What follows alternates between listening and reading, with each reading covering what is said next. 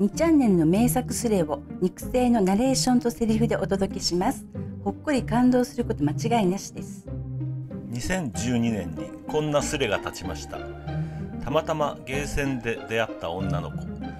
この出会いをきっかけに2人の間で芽生える愛と友情の物語が今始まる。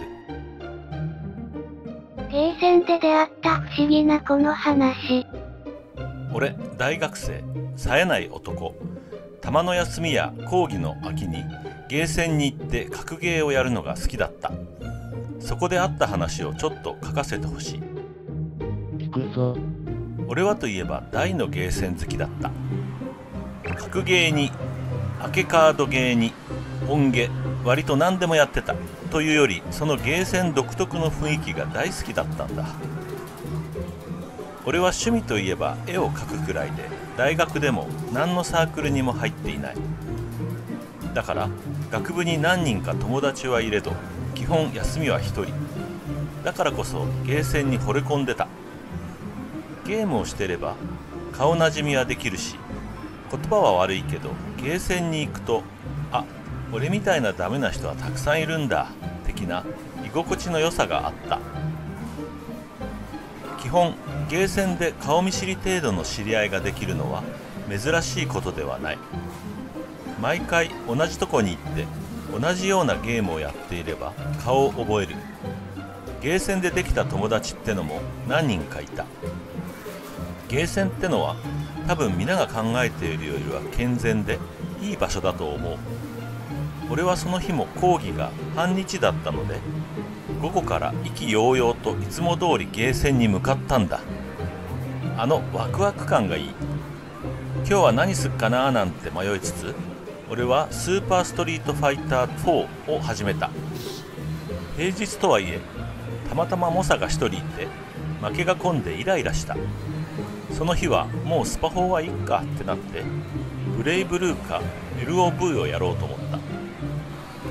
LOV ってのはスクエニのアーケードのカードゲームで、ハマるとなかなか面白い。でも金がかさむからあまりやらないんだけど、その日はやろうって決めた。俺は筐体に座ってしばらくそのゲームのプレイに興じていた。珍しく勝ちが続いた。そんなに得意なゲームじゃないんだが。すると俺の隣の筐体に女の子が座った。 LOV の人口的にもゲーセンでなかなか女性プレイヤーに出会うことはないから、ちょっと驚きつつも、まあ別におかしいことはないよなって思いつつ、俺はゲームを続けていた。自分のゲームが一段落すると、俺は隣の女の子の方を見てみた。キャスケット帽っていうのかな、それを深々かぶってて顔はよく見えなかった。俺は面白い子だなぁなんて思った。そしてこういうとこで趣味の合う子とか身近でいたらいいだろうにと半ば妄想していた。しかし彼女は負けると独り言を言い出した。今のはダメか、なんでだろう。傍から見るとちょっと変な人なんだけど、俺はなんだか彼女のことが気になりだした。どういう気持ちで俺がそうなったのかはわからないが、彼女のスペック。俺もそういう子には惹かれてしまうわら。俺も最初は周りに聞こえるくらい独り言とかちょっとなって思って印象は最悪だったけど、なんか気になった。そうすると彼女は早々と LOV から引き上げてスーパーストリートファイター4をやりに行ったので、俺は気になりついていって彼女の試合を観戦してみることにした。彼女のスペックはすぐわかるからちょい待ち。そうすると彼女その時使ったキャラはさくら。そしてなかなかに強い。 PP3000 くらいはありそう。なんだろう、この辺知らない人は分かりづらいかもしれないけれど、普通に俺よりはるかにうまかったんだよね。俺は驚いておおと思ってじっと対戦する彼女を見つめていた。俺も見ていたせいか数人の人だかりができて、彼女がコンボを決めるとおおみたいなしょぼい歓声みたいなのが上がるようになってた。なんだろう、その時の彼女はすごく輝いて見えていたよ。でも彼女はこの後予想外の行動をとるんだよね。さっき俺をボコボコにしたであろう猛者プレイヤーと彼女が当たって、彼女なら勝てるかもと思ったけど負けちゃったんだよ。結構惜しかったんだけど、俺もああ残念くらいに思って見てたんだけど、彼女は顔を真っ赤にして明らかに泣いてたんだよね。声はゲーセンだから聞こえないけど、俺は唖然とした。彼女はこの時キャスケット帽を取ったんだ。ショートヘアで顔真っ赤、明らかに泣いた状態で天外の喫煙所とかありそうな方向に出て行ったから、俺もなぜか無心で追いかけていた。なんで追いかけてしまったのかが謎なんだけど、店の端の割と静かな喫煙所っぽいところに彼女はいた。目を真っ赤にしていた。というかキャスケット帽をかぶり直してたけど、顔が好みで困った。多分一般的には可愛いって言われないタイプだと思うけど、俺はドキッとした。俺は喫煙者だし、タバコを吸うふりをして彼女に話しかけようと思った。さっきは惜しかったですね。ふてくされてるかと思ったが、そんなことはなかった。にっこり笑うと、ああ見てたんですか、恥ずかしいです。私ああいうとこだとつい必死になっちゃってと笑いながら話してくれたのには驚いた。おそらくゲーセンにいるって段階で初対面の会話の壁ってのが数段なくなってるんだと思う。お互いにゲーム好きだと分かっているし、ここで自然な会話が生まれたのはゲーセンだったからだと思う。続きが気になる話だ。そうすると彼女は面白そうに、タバコ1本くれませんと言ってきた。吸うんですか。吸わないけどなんか見てたらこの時点でうすうす分かってたんだけど、彼女は天然か変な人かよくわからん人のいずれかだった。しかし俺はといえば大学生活サークルなし、青春なし、家に帰れば絵描きに身を費やすという生活を送っていたため、女の子と話すこと自体稀も稀で舞い上がってた。じゃあ吸います？ダブルキャスターってんですけどちょっと甘いかもです。ありがとうございます。ゲホゲホ、何これ苦しい。案の定涙目になっていた。よろしくないことではあるが、俺はもうその時、何なんだこの人すごく面白いし可愛いって気持ちに取りつかれていた。タバコが初めてってことはそんなに悪い感じの子ではない。まあ見た目からしてそうではあったが、あとなんか知らないけどやたらと笑う。そこで数分格ゲー談義をしていたんだけど、すごく笑うんだ。女の子ってこんなに笑うのというか、笑った女の子ってすごい。そもそもこんな誰とも話したことのない格ゲーの話を今ここで初対面の女性としていることが一番信じられなかった。なんだかすごい打ち解けてしまって、あの喫煙所で一体何分話したろう。そうなってくると男としては連絡先知りたいという欲望が出てきてしまう。2、30分話した時くらいだったか、趣味の話になってて俺が言ったんだよ。ちょっとね、イラストを描くのが好きでゲーセンにいた子だし、こういうことにもちょっとは興味を示してくれるんじゃないかなんて淡い思いもあったわけだが、イラスト？笑顔いっぱいだった女の子が急にすごく暗い顔になった。まあその話はいいよ。それじゃまたゲーセンで会えたらいいね。予想外だった。連絡先どころかほぼ喧嘩別れクラスの雰囲気の悪さで別れてしまった。イラストちょっとくらいはテンション上がって話が膨らむかなと思ったんだけど、もしかしたらそういうのが嫌いな人だったのかもしれない。そう思って俺は落胆した。一体あの子は何だったんだろう。キャスケット帽が似合ってたのは覚えてる。でもそんな風貌でゲーセン来るなんて俺はすごい気になった。いかんせん俺が人間として少しでも解消を見せるにはイラストしかなかった。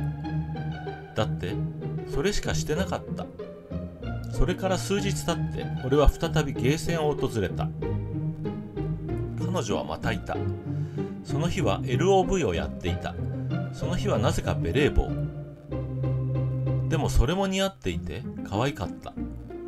相変わらず不思議な人だなぁと思いつつ、俺もおもむろに近くで LOV をプレイし始めた。この時さまざまな疑問が浮かぶ。今日は平日だぞ。俺は講義半日だからいるが、彼女は何なんだ？大学生？フリーター？同じ年ぐらいに見えるけど、というか名前も知らないし、悶々としてゲームに集中できない。LOV の彼女の称号レベルをチラ見する。やはり俺よりやり込んでいる。そして勝率も高い。明らかに俺より上級プレイヤー。そして勝つとやったねと声を上げる。相変わらずの鬼人っぷりを発揮していらっしゃる。ゲームが終わったところで俺は肩を叩いてどうもと会釈する。あ、来てたんだね、ジュース買おうぜなどと言い出す。もはやキャラがわからない。慣れ慣れしいし、本当にその時は変な人なんだ。何なんだこの人。ますます気になる。寝ようと思ったら面白そうなスレですこと。さて、ゲーセン行くか。自販機前で、あ、この前はなんかすいませんでした。すると彼女は何がときょとんとした顔になった。ほら、イラストとか言ったら、ああ、あのことはね、ちょっと私もね、描いてたんだよ。ついこの間までね。絵を描くの好きなんですか？俺がテンション上げて言うと、にっこり笑って、好きだったんだよ。今は描いてない。どうしてですか？てかあなたって今日も平日ですけど、大学生さんとかですか？ちょっと違うかな。私は美大だよ。だから大学生だけど、今はなんというか、美大ってすごいですね。雲の上の人だ。今は思い出を見に来てるというか、はい。ここっていいところでしょ？ゲーセンにですか？思い出？彼女は次第に俺が年下だと気づいて、口調は変わっていた。そりゃどういう？まあさ、いきなり大声を出す。一回で知りたいこと全部知れるほど簡単じゃないよ。と言ってゲームに戻ろうとする。そんなまた次もゲーセンに来てくれますよね。来る来る。まだ浸りたいから。彼女の言葉は引っかかることだらけだった。思い出？その時の俺には全く理解ができなかった。そして美大生。ますます俺は彼女の虜になってしまった。実に興味深い。自分にない何かを持ってる人。よくわからなくて自分を振り回す人。きっと俺はそういう人に弱かったんだ。もともと大好きで通っていたゲーセン。それからは毎日違うときめきと一緒に通うことになる。今日はいるか、明日はいるか。もちろんいつも会えることはなく、会えない日の方が多かった。もしかしたらもう二度と会えないんじゃないか、そんな風に思うこともあったと。今日はそろそろこの辺で寝ます。明日は事情であんまり書き込めないかもしれませんが、頑張ります。月曜にまとまって書けると思いますのですいません。楽しみにしてる。案外眠れないのでちょっとだけ書きます。何日か通っていると彼女は再びゲーセンに現れた。またベレー帽をかぶってたんだけど、いつもと様子が違った。服が作業着っぽいのかインクやアクリルがついてて、靴に至っては絵の具だらけに汚れていた。 LOV をする手も絵の具で汚れているようだった。俺はもうときめいちゃってワクワクして話しかけた。こんにちは。嫌にテンションが低かった。明らかに何かあった感じではあった。でもまあいつも変な感じではあるんだけど、その日はなんか落ち込んでいた。ゲームに負けても独り言言わない。ただ黙ってひたすら。その横顔が自分とは違うちょっと大人に見えた。一戦終わったら休憩しませんかねえ。その通りであるね。やはり変ではあるが。今日は大学で絵でも描いてきたんですか？いやー、大学はもう卒業間近だし関係ないね。あ、そういえば美大ってどこに就職するんですか？俺は無邪気な期待で聞いただけだった。一応、こういう女にはまると疲れるぞって、もう遅いなわら。なんだろう、自分にない何かを持っている女性ってとっても魅力的に見えたんだよね。わからんでもない。反省はしても、後悔のないように頑張れ応援してるぞ。就職はね、ちっちゃいデザイン会社で、うわーデザイナーじゃないですか、すごいですね。彼女は笑った。ありがとう。そんな風に言ってくれるのは君だけだな。でもな、戻りたいな、君くらいの時に。どうしたんですか？何か夢があったんですか？今思えばズケズケと聞きすぎだった。彼女は泣いてしまっていた。辛いな、君といると。名前なんてんだっけ？富澤です。亀サンドイッチマンに似てるので。そっか、私は吹石って言うんだ。吹石和恵に似てるので。君は絵が好きなの？好きです。下手ですがそればっかやってます。ああ、そうなんだ。そうするとまた泣いてしまって、ごめんね、もうゲーセンにも来れないかも。そう言って夜の街に飛び出していった。あ、すいません、そろそろ限界です。それではまた夕方にでも。ごめんなさい。いいところでわよはよダッシュオウム。さて、ちょいと忙しいので書くスピードが遅くなるかもしれませんが、ぼちぼち書き込みを再開していこうかと思います。待ってたぞ。彼女はゲーセンを出て行った。俺は混乱した。何か悪いこと言ったのか？もう何が何だかわからなくなってた。無心で追いかけた。待ってください、どうしたんですか？彼女は立ち止まって黙った。俺はどうしようか困った。なんて声をかけたらいいかわからなかった。目の前でベレー帽をかぶって手や服を絵の具で汚した女の子が泣いている。なんてへんてこな状況なんだろう。瞬間、俺はこんなことを口にした。そうだ、これから画材屋さんにでも行きませんか？なんでこんなことを言ったのかわからないが、何か状況を変えようと思ってとっさに出た一言だった。本当に？はい、行きましょう。近場でどこか。彼女の反応は思ったより良かった。そして幾分乗り気であった。じゃあさ、近くにあるから行こう。ちょっと電車乗るけど。駅に向かって黙って切符を買う。JR って高いのかな？などと彼女は言っていた気がする。ホームで電車を待ってた。時間帯もあって駅はなかなかの雑踏だった。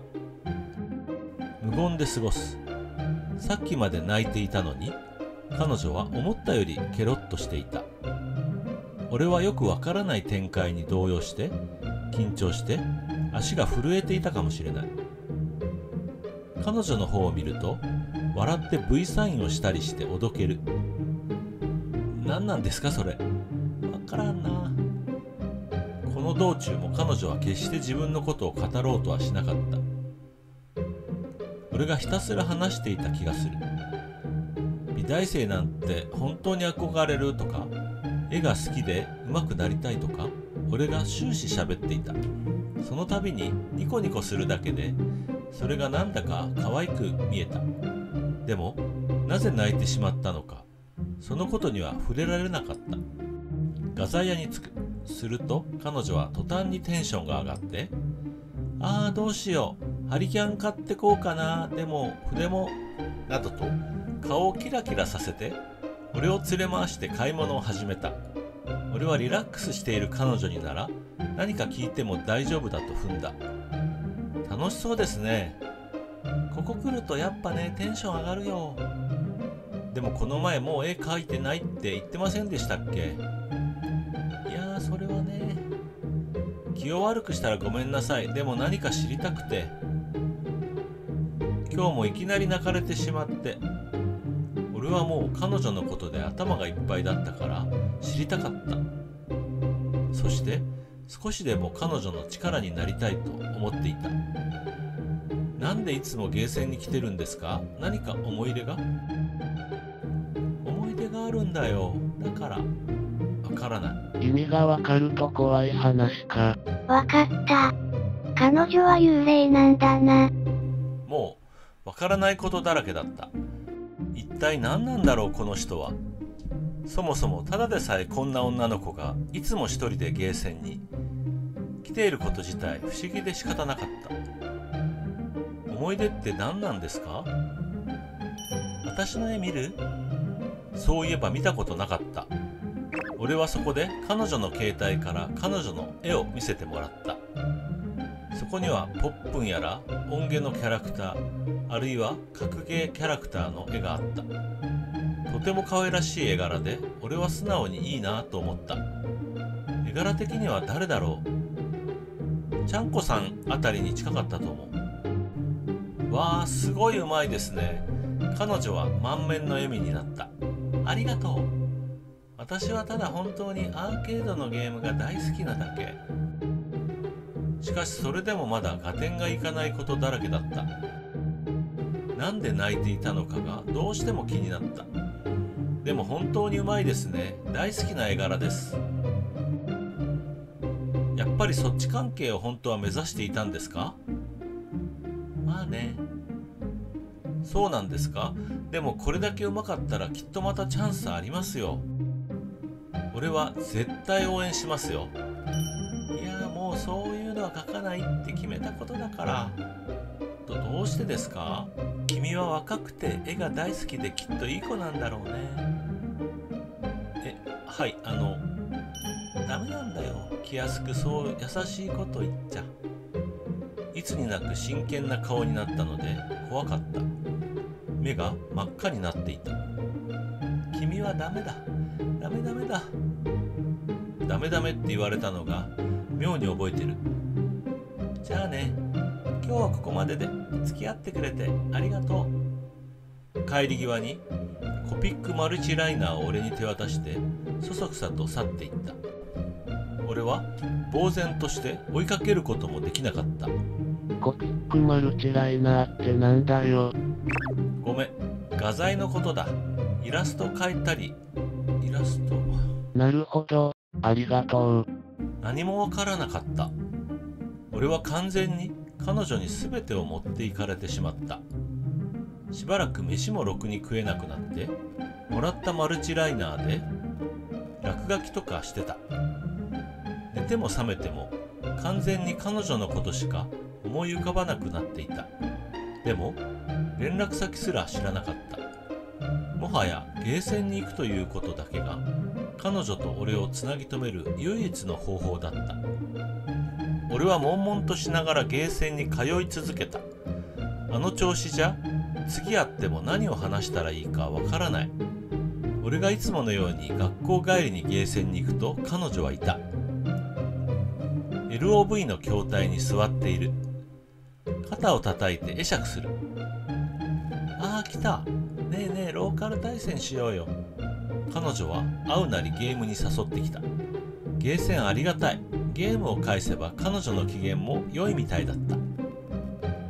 ゲーセンというものが俺らの仲をつなぎ止めてくれている。そんな風に感じた。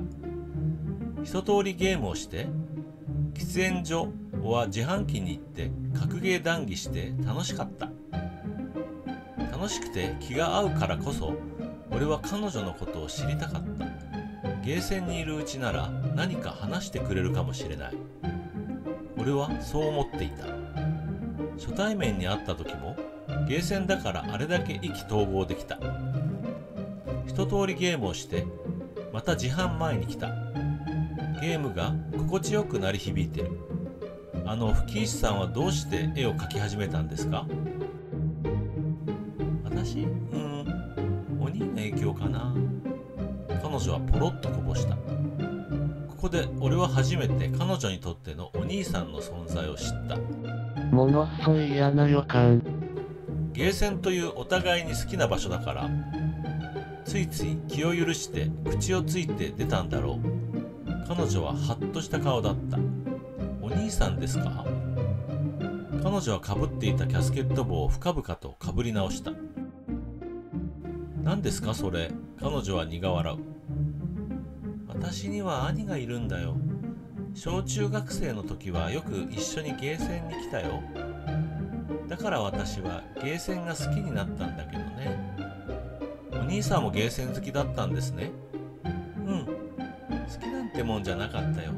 淡い感じで好きだ。お兄は絵が大好きだったからみんなにやってもらえるアーケードゲームを作りたいっていつも言ってた。それはすごいですね。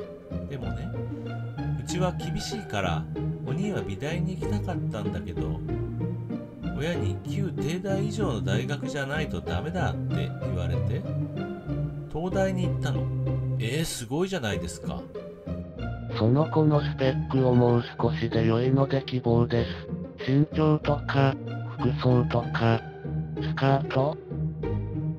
キャスケット帽をかぶってました。服装はちょっとタイトなジャケットにホットパンツでタイツだったような、ちょっと変わった服装だったけど、女の子らしかったと思います。お兄は長男だったから父さんたちも必死だったんだろうな。俺はなんだかこの話をこのまま聞いていていいのかいたたまれなくなった。お兄は大学に行ったら好きなように創作活動できると思ってたんだろうね。大学に入ったら今度は親に官僚か弁護士になるように勉強しろとこっぴどく言われて。弁護士？司法試験ですか？くしくも俺も法学部だったので反応した。お兄ね、司法試験全然ダメだった。時々絵が描きたいって本音を漏らすこともあった。私だけが女で下の子だから好きなように美大に行かせてもらえたんだよ。俺は何も言えずにいた。というか、普段全く自分のことを話さない彼女がこんなに話してくれているのに半ば驚いた。司法試験に落ち続けるうちにお兄は参っちゃったんだよね。心を病んじゃって今入院してるんだ。もう絵を描くどころじゃない。なんて言ったらいいかわからなかった。いや、なんて言えばよかったの？彼女はそんな重大なことをあっさり笑って言うもんだから俺は動揺した。だから私はゲーム会社に入ってゲームを作りたかったんだ。私は好きなことをやって自由にさせてもらった。だから絶対夢を叶えようって。でもダメだったよ。思い出にすがってるようじゃダメなんだね。ダメだったんですか？でもまだまだチャンスはありますよ。彼女はそうだねとは言わなかった。ただ笑うだけだった。その笑いが何を意味するのかまだ俺には分からなかった。その日会うのは何回目か分からなかったけど初めて連絡先を交換した。いろいろ合点がいった。なんでゲーセンにいたかも。最初の印象よりずっとしっかりした子だった。もちろん意味不明なところもたくさんあったけどそれが可愛かった。美大浪人したらしく俺より2つ3つ上だったんだけど、背は小さかった。でもその背中がすごく大きく感じた。俺は嬉しくなった。彼女が話してくれた。これからはもっと彼女の力になれるかもしれない。彼女のために何でもするくらいの心持ちだった。彼女の抱えてたものは大きくてびっくりしたけど、何より話してくれたことが嬉しかった。すっかり浮かれていた。次はいつ会えるだろう。それから俺はまたしばらくゲーセンに通い続けた。ひたすら。でもしばらく通っても彼女は全くゲーセンに現れなくなった。メールは割と返ってきていた。なんだろう、気になった。土日も来ない。まだ仕事も始まっていないはずだった。どうしてゲーセン来ないのとメールで聞いても、近いうちに行こうかなという趣旨のメールが返ってくるだけだった。それからまたしばらく経って俺は若干へこんでいた。勝手に。彼女はもしかしたら彼氏もいたかもしれないし、俺は多分忘れられたと。ゲーセンではいつも楽しくて飯を食べることも多かったから、向こうも俺のことを必要としていると思ってた。突然不思議なメールが来た。そろそろ大きな勝負が待っています。勝ってみせるよ。勝負？何のことだろう。就職試験？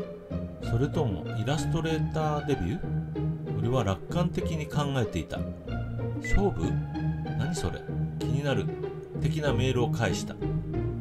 するととんでもない内容のメールが返ってきた。ごくり。今入院しています。〇〇病院のどこどこ。よかったら会いに来てね。私のファンさん。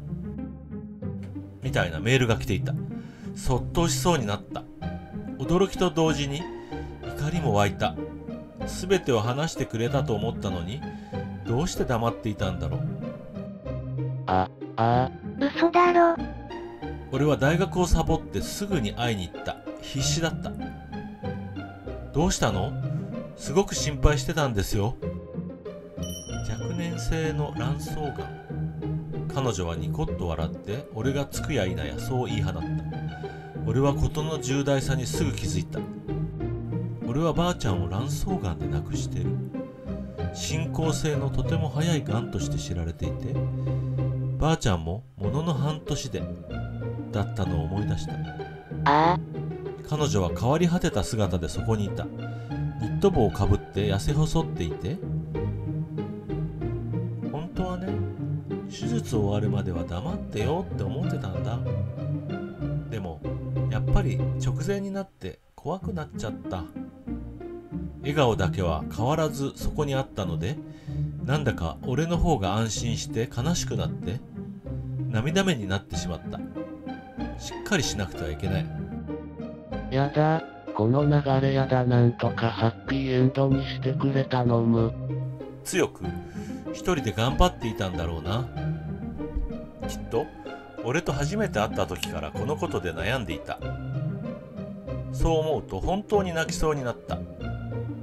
大丈夫です。教えてくれてありがとう。これからは俺も一緒にいますから。これが俺の精一杯だった。そうすると彼女は安心したのか、途端に涙目になった。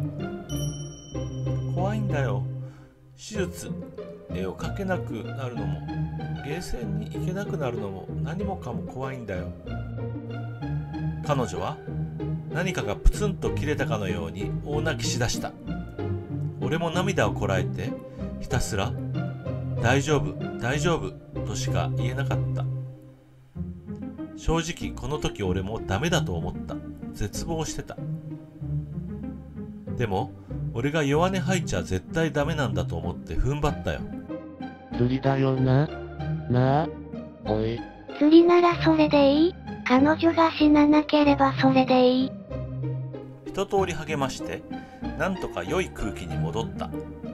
彼女がブリジット書いてギルティギアという格ゲーのキャラなどと言ってくるので、俺が書いたりして遊んでいた。すると不思議と和やかになっていった。そのうち彼女のお母さんが気を見て病室に入ってきた。こんにちは。これは。おふくろさんは人当たりの良い方だった。俺は昔から大人、特におばちゃんとはなぜか打ち解けるのが得意だったので、すぐにお母さんとも懇意になれた。しかし俺と彼女の関係性があまりに曖昧だったので、そこは何とも言及しづらかった。母さんは勝手に彼氏だと思っていたようだが、そして俺は手術までの間通い続けた。すべてを捨てる覚悟だった。大学も全部サボった。エンディング前に泣くなよ。ここからだろ。手術前日、行っていいのか迷ったが俺は行こうと決めた。父親も母親もいた。お父さんは話に聞いていたよりは温和そうな人だった。こんにちは。すると母さんに手招きされて待合に呼ばれた。俺は母さんとは電話連絡もして買い出しにも行くぐらい実は懇意になっていた。富澤君には聞いておいてほしいの。はい。正直俺は手術の趣旨も彼女のがんの状態もほぼほぼ知らなかったから何か聞きたいとは思っていた。もうやめようよ。正座した。俺も。すまん。打ち続けてちょっと疲れた。ちょっとだけ一服休憩させてください。ここで買う。でもわかるぞ。このスレ来てからタバコのスペース上がった自分がいる。落ち着いてね。すごく惹かれる内容と文章構成力だと思います。さて再開します。遅くてごめん。お母さんは俺に言った。手術しても余命は1年くらいだろうって言われているの。動揺した。思っていたよりもずっと残っていた時間はなかった。君はそれを覚悟しておいてね。それでこのことをあの子に伝えるか。私たちは悩んでるの。人生20年そこらしか生きてこなかった俺にはもうどうしたらいいのかわからなかった。君は最後まできっとあの子のそばにいてあげてね。あの子、あなたがいない時もあなたのことばかり話すのよ。みたいなことを言っていたと思う。最後までってなんだ？もういなくなること確定なのか？混乱した。大学生の小僧にはあまりにいろいろ重すぎてどうしたらいいかわからなかった。話が重すぎて何書けばいいのかわからなくなってきた。手術は滞りなく無事終わった。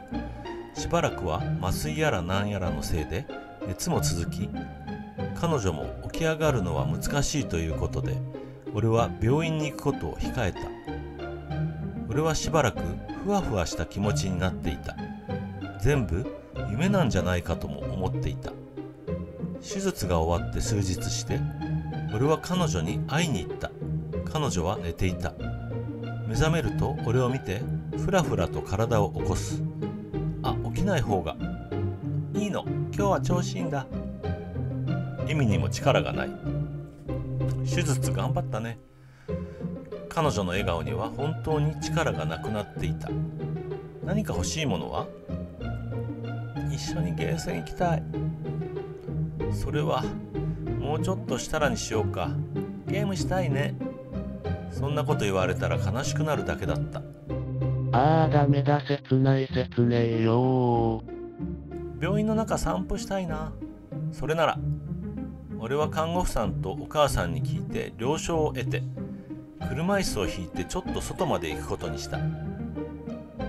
喉乾かない？辛くない？そんな大丈夫だよ。よそよそしいのやめて。でも欲しいもんあるぜ。何？切ない。続きが気になる。スケッチブックが欲しいな。なるほど。それならクロッキー帳なら俺今持ってる。ほんと？やったー。それなら絵描きたいな。ラウンジみたいなところで俺は彼女にクロッキー帳を差し出した。車椅子に座る彼女の体を支えつつペンとクロッキー帳を渡した。彼女はゆっくりと絵を描き始めた。自分が無駄にした一日は他の人にとっては大事な一日でもあるんだよな。そうだよね。そういう言葉を聞くとちゃんとしなくちゃなって思う。そこには彼女が好きなアーケードゲームのキャラクターたちと何やらメッセージ書かれていた。そっとそれを恥ずかしそうに俺に渡す。迷惑かけてごめんなさい。こんな病人と一緒にいて楽しい？それは多分彼女の大きな不安だったんだろう。これを口に出して聞くことができなかったんだろう。俺は泣きそうになった。何言ってんの？俺は吹石さんといる時が一番楽しいよ。俺ははっきり伝えた。絶対に変な不安を持ってほしくなかった。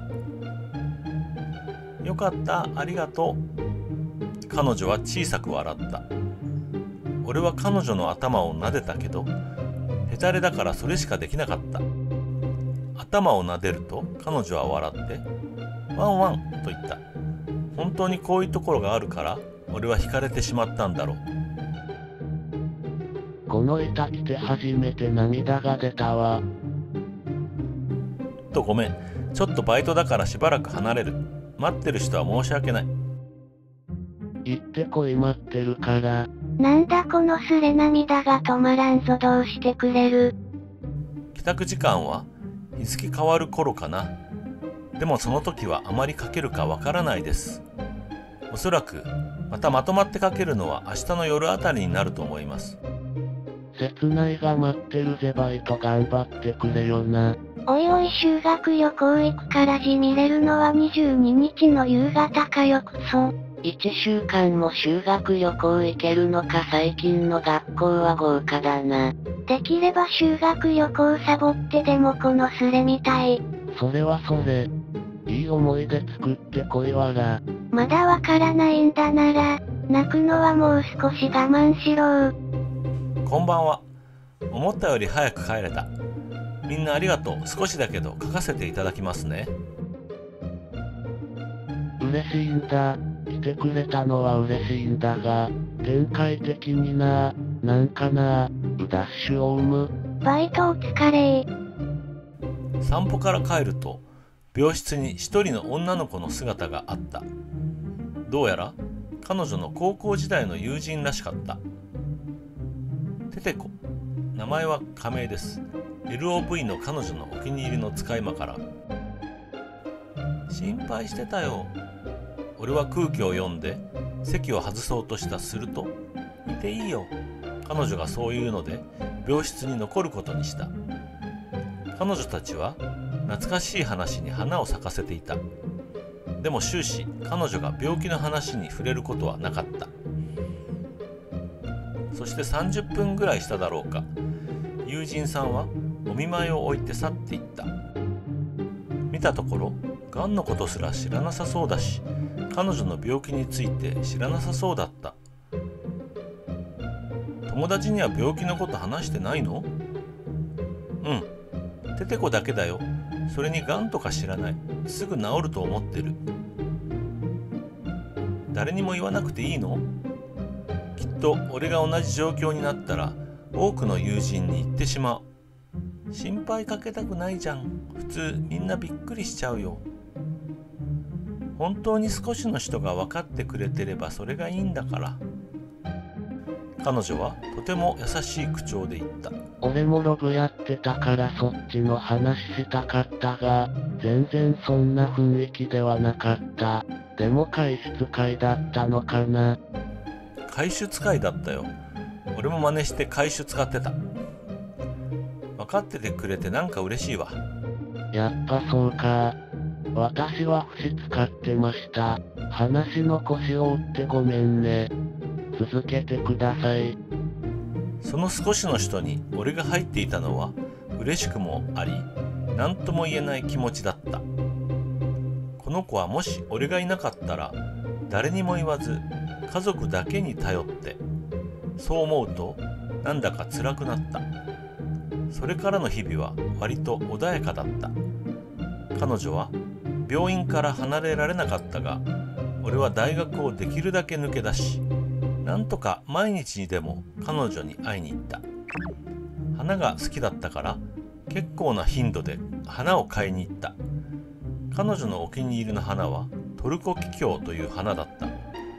俺が偶然花屋さんで見つけて買っていった花を彼女はとても気に入ってくれた。青と白の色合いが綺麗な花だった。でも毎回なるべく違う花を買っていった。そして病院で2人で花擬人化ごっこをして持っていった花を女の子の絵にして遊んでいた。よく笑った。花を持っていくと彼女は決まって満面の笑みになって喜んでくれた。今日はどうしよっかななんて言って2人で花を見て絵で遊んで、本当に彼女が病気だってことを忘れるくらいに楽しかった。でもいつも調子がいいわけではなく、日によっては行っても起き上がることすら辛い日もあって、そうすると俺はふっと病気のことを思い出して途端に辛くなった。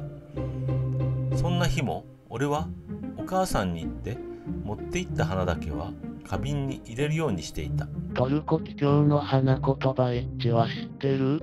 そのことについて触れるとしたらごめんなさいね。いや、わかんないです。何なんでしょう。どうせなので話を全部聞いてからにしますね。展開次第で吉と出るか凶と出るかわからないので。ある日、いつものように病院に向かうと、やたらテンションの高い彼女がいた。ねえねえ、聞いてよ聞いてよ。あらら、元気だね。どうしたの？外泊許可がもらえたよ。5日間。本当に？嬉しいな。2日間はお家に帰るけど、私3日間は富澤といるよ。外泊出るといよいよやばい予感。ああ、聞きたいけど聞きたくない。デート行きたい。デートいいね。行こう行こう。ゲーセン行こうよ。ゲーセン。こんなに元気で明るい彼女を見るのは久しぶりだったので、俺はすごく嬉しかった。どうにか彼女をたくさん楽しませてあげたい。そういうふうに思った。2人で3日間何をするか考えふけった。彼女はゲーセンに行きたくて、俺と普通のデートが一度してみたかったのだという。そして俺の生まれ育った町が見たいということで、俺の実家に来たいということ。この2つだった。彼女は多くを望まなかったし、贅沢も言わなかった。何か欲しいものとかないの？と聞いても、ただ一緒にいたいというだけだった。涙やばい。彼女かわいすぎだろ。もしかしたら最初で最後のデートになるかもしれない。俺は覚悟していた。この外に出られる普通に過ごせる3日間で彼女を最高に笑わせたいと思った。俺はいろいろ考えた。プレゼントを買うために貯金を下ろした。何を買うか迷ったが、コーチの帽子をあげることにした。彼女はコーチが好きでと言っても財布しか使っていなかった。きっと帽子なら喜んでくれると踏んだ。淡くて切なくていい話なんだけど辛い。ああ、この世は理不尽だよ、畜生。当日までドキドキとした。何をどうすりゃいいのか。彼女にデート初日でやりたいことを聞いた。ゲーセンに行ってその辺フラフラする。そんなんでいいん？特別にどっか行くよりそっちの方が普通のデートっぽくていいじゃん。学校帰りに一緒に帰るくらいの日常さでいいんだよ。彼女はニコニコしてそう言う。彼女が望むのなら俺もあまり気張りすぎないようにしようと思った。3日ってのがまたなんかな。その日が迫るごとにあたふたした。実家に女の子連れてくよって電話した。病気のことは伏せた。前日に意気揚々とコーチに帽子を買いに行ったが、あいにく売っていなかった。彼女が一番好きなブランドはコーチだった。コーチで帽子が欲しかったのに、帽子が欲しいんですが、コーチのニット帽をかぶっている人見たことあるんです。申し訳ございません。そちらはこちらの店頭では。諦めきれなかった。俺は店内を見ていると、ハートの可愛いネックレスを見つけた。3万くらいした。帽子を買うつもりで、そんなに金は使うつもりではなかった。でも俺はそのネックレスを買った。しかしこの選択は正解だった。いよいよその日になる。俺はリュックにプレゼントを忍ばせて、いつ渡すか決めかねていた。お父さんとお母さんに挨拶した。お父さんは優しそうに笑っていた。よろしく頼むね。はい、彼女のことは任せてください。じゃあね、行ってくる。俺もニヤニヤしていたけど、彼女も始終ニコニコしていた。楽しい、忘れられない3日間が始まる。まだ途中なのに、まだ結末わかんないのに、それなのに涙が。正直不安もいっぱいだった。突然体調が変わったら、彼女に何かあったら。でも彼女は俺のこと信頼して全てを俺に預けてくれたんだろう。もしもの時のために病院の番号もメモったし、お父さんとお母さんの番号も分かってる。きっとどうにかなる。とにかく彼女といられる時間を大事にしようと思った。このスレに会えてよかった。オウム今を生きられるって素晴らしいことだな。電車乗ろう、電車。タクシーとかでもいいんだよ。そんなセレブなデートないよ。まあこの時間なら人も少ないしね。電車に乗ろうか。駅に着く。彼女は大声を出す。わあ、電車だよ、電車。いいな、懐かしいな。なんだかいいね、こういうの。すごい不思議な感じ。至って普通なのに。ずっと病室でしか会えなかったものだから、いろいろと新鮮に映った。電車に乗っただけでなんだかとても嬉しかった。生きたいって思うやつがあっさり死んで死にたいってやつがしぶとく生きる世の中理不尽だよね。そうだな。電車ではしゃぐ彼女はどこかへんてこだったけど、どう見ても普通の女の子にしか見えなかった。この小さい体にいろんなものを抱えていると思うと悔しかった。電車内には同じような年齢の女性もたくさんいて、それを見ていると複雑な気持ちになった。どこ行こっか。決めてないの？もうしっかりしてよ。ノープランでいいって言ってなかった？嘘でした。言ってみたかっただけ。こういうこと。彼女は笑いながら言った。すまん。書くのちょっとだけ辛くなってきたよ。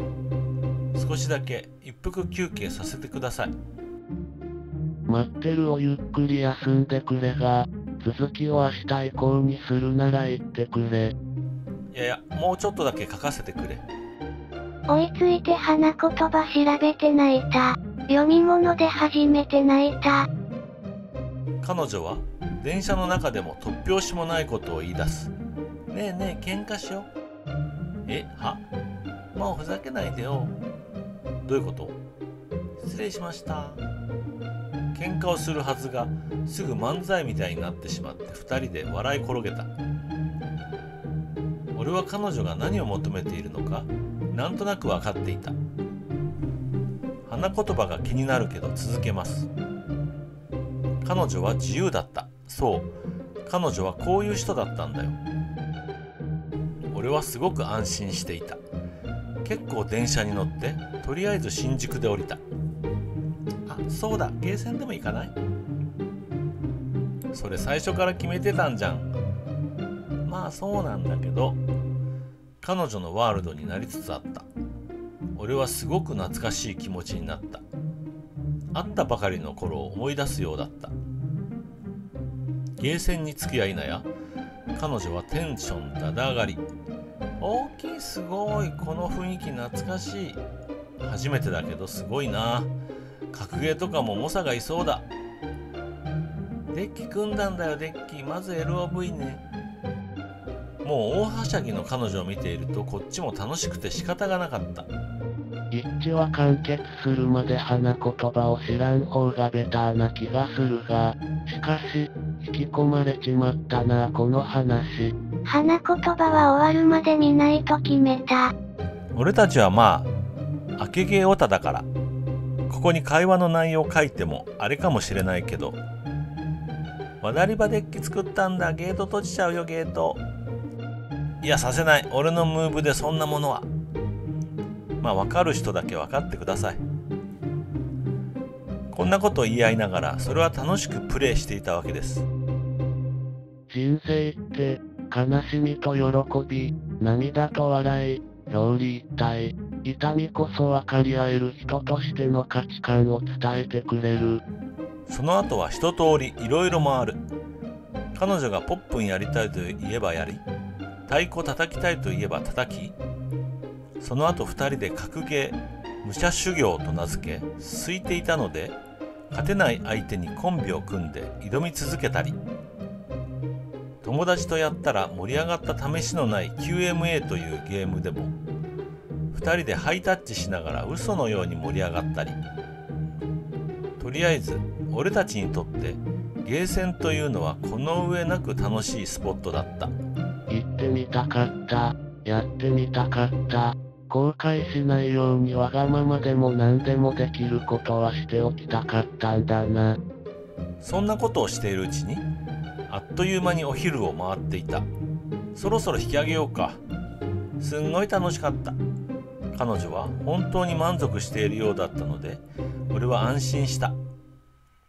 かくいう俺も本当に楽しかった。お昼どうしたい？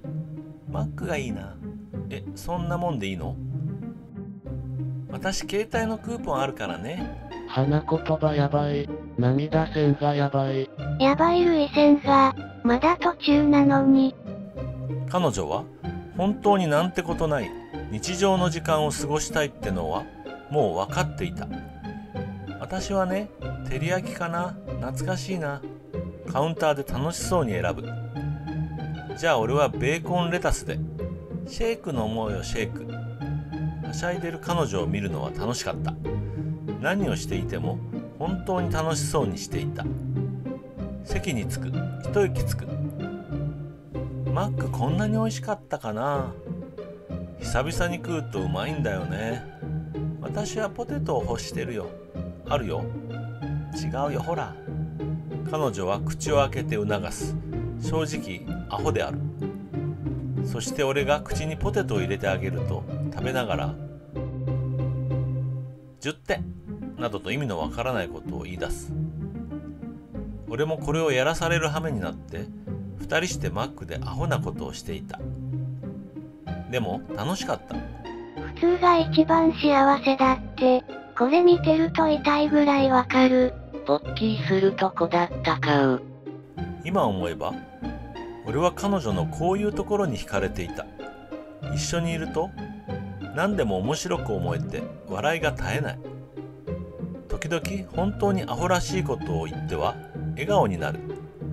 それがすごく心地よかった。なぜだか脳内 BGM にロード的なものが流れてる。彼女は10フィートってバンドが好きだったよ。いつもライオンって曲聴いてた。もう今日は遅くなったのでそろそろ落ちますね。みんなこんな時間までありがとう。明日の夜には簡潔に持っていけるように頑張りたいです。おやすみ。楽しみにして待ってる。遠目系のイラストで脳内再生してしまうな。遠目系俺も大好きだ。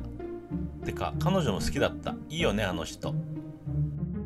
遠目系いいよね。あの独特の雰囲気が大好きだ。明日つうか今日も楽しみにしてるぜ。追いついた。好きだったってのがもう。終わって欲しくない物語だ過去形ってのがまた切なさをそそるな。BGM が平井堅の曲が流れて止まらないの涙腺がやばいのやばい。また来た。ポテトのくだりは、ポッキーみたいに口にくわえた状態で待機してればよかったんじゃないかな。わらわら。多分それだと70点。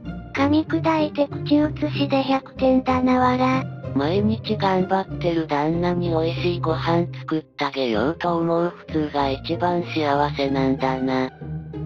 お待たせいたしました。みんなありがとう、本当に。ぼちぼち再開していってもいいですかね。来たー。モニターの前に正座しました。一服しつつゆっくり書いていきますので、皆さんもゆったりお付き合いいただければ。マックでの俺たちは年がいもなくはしゃいでいた。周りに高校生やら大学生も多くいたと思うけど、その子ら以上に大笑いしていた。ねえ、タバコ吸っていいよ。どうして？普段彼女の前では絶対タバコを吸うことはなかったというか不可能だった。その時は喫煙席に座っていた。臭いよ。いいの。言われるままに一服した。彼女は黙って眺めていた。案の定、くせえね。だから言ったじゃん。彼女はそう言ったものの、ニコニコしているだけだった。俺もなんだか照れくさくなりながら一服。そうしていると俺の携帯にメールが来た。妹からだった。俺には一つ年下の妹がいる。内容の趣旨としては、兄貴今日女の子連れてくるんだって期待しとるわ。みたいな感じだった。おちょくって嫌がる。基本仲悪くもなく、実家に帰れば一緒にゲームしたりするし、何分？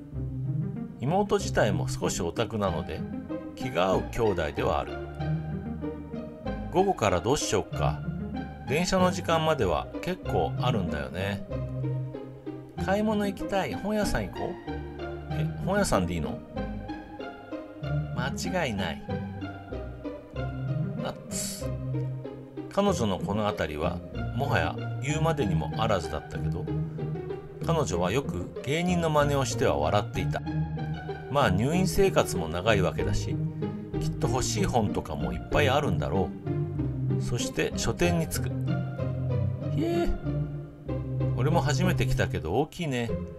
彼女はコミックコーナーに駆け出す。そしてずっと俺の手を引っ張って、これ〇〇さんの本すごく好きなんだ。あ、〇〇さんの漫画、これは作画綺麗で、というふうに喋り疲れるんじゃないかって思うくらい話す。大抵本屋とか一人で来るけど、一緒に来ると好きな本のこととか話せて楽しいね。俺自身正直にそう思った。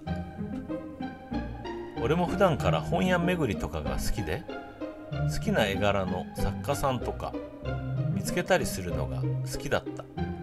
でも一人だとどこか寂しい部分があった。それを彼女と共有するのは楽しかった。でしょ？実はこういうとこに2人で来てみたかったんだよね。彼女は照れくさそうに言った。彼女がどうして普通のデートが良かったのか、なんとなく分かったような気がした。俺たちは笑う時もそうだけど、お互い語り出すと止まらない。格ゲー談義をする時もそうなんだけど、どのプレイヤーが強いかとか、そういうことを夢中になって語る。彼女は俺のおすすめの本を教えてほしいというので、俺も彼女に負けじと語った。言っても他は全部知りたいと言って聞かないのでキリがなかった。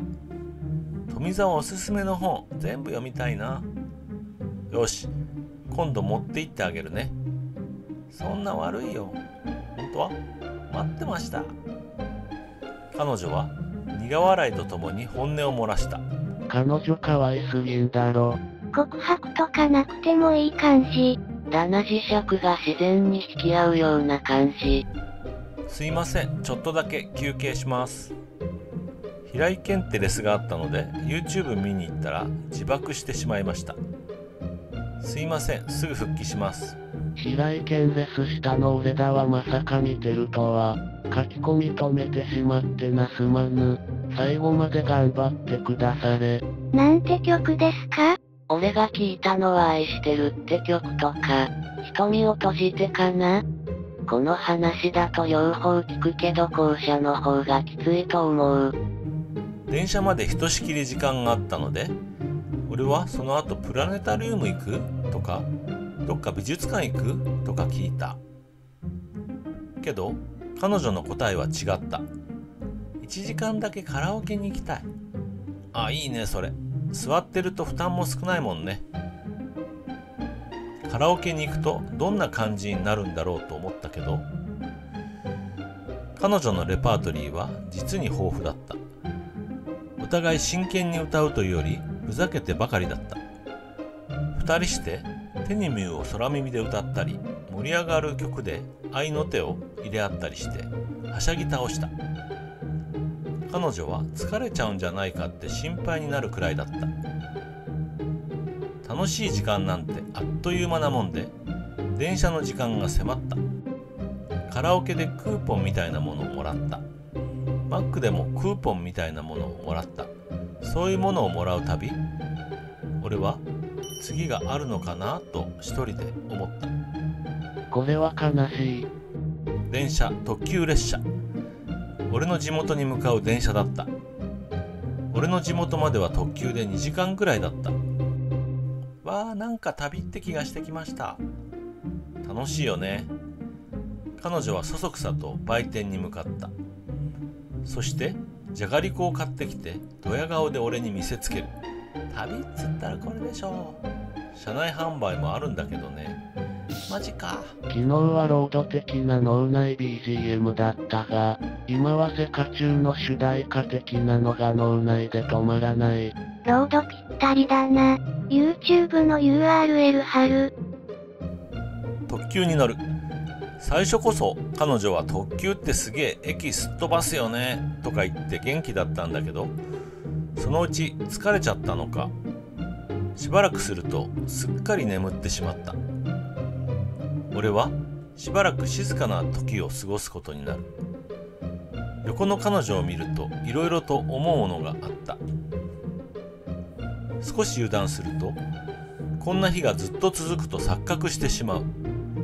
この3日間が終わった先にはどんなことが待っているのか、考えたくなくても嫌でも脳裏をよぎった。ここで俺は本当に泣きそうになる。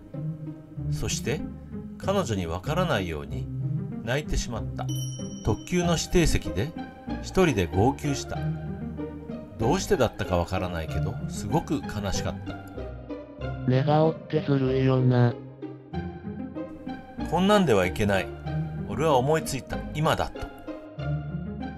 寝ている彼女の首に気づかれないようにプレゼントのネックレスを巻こうと思った。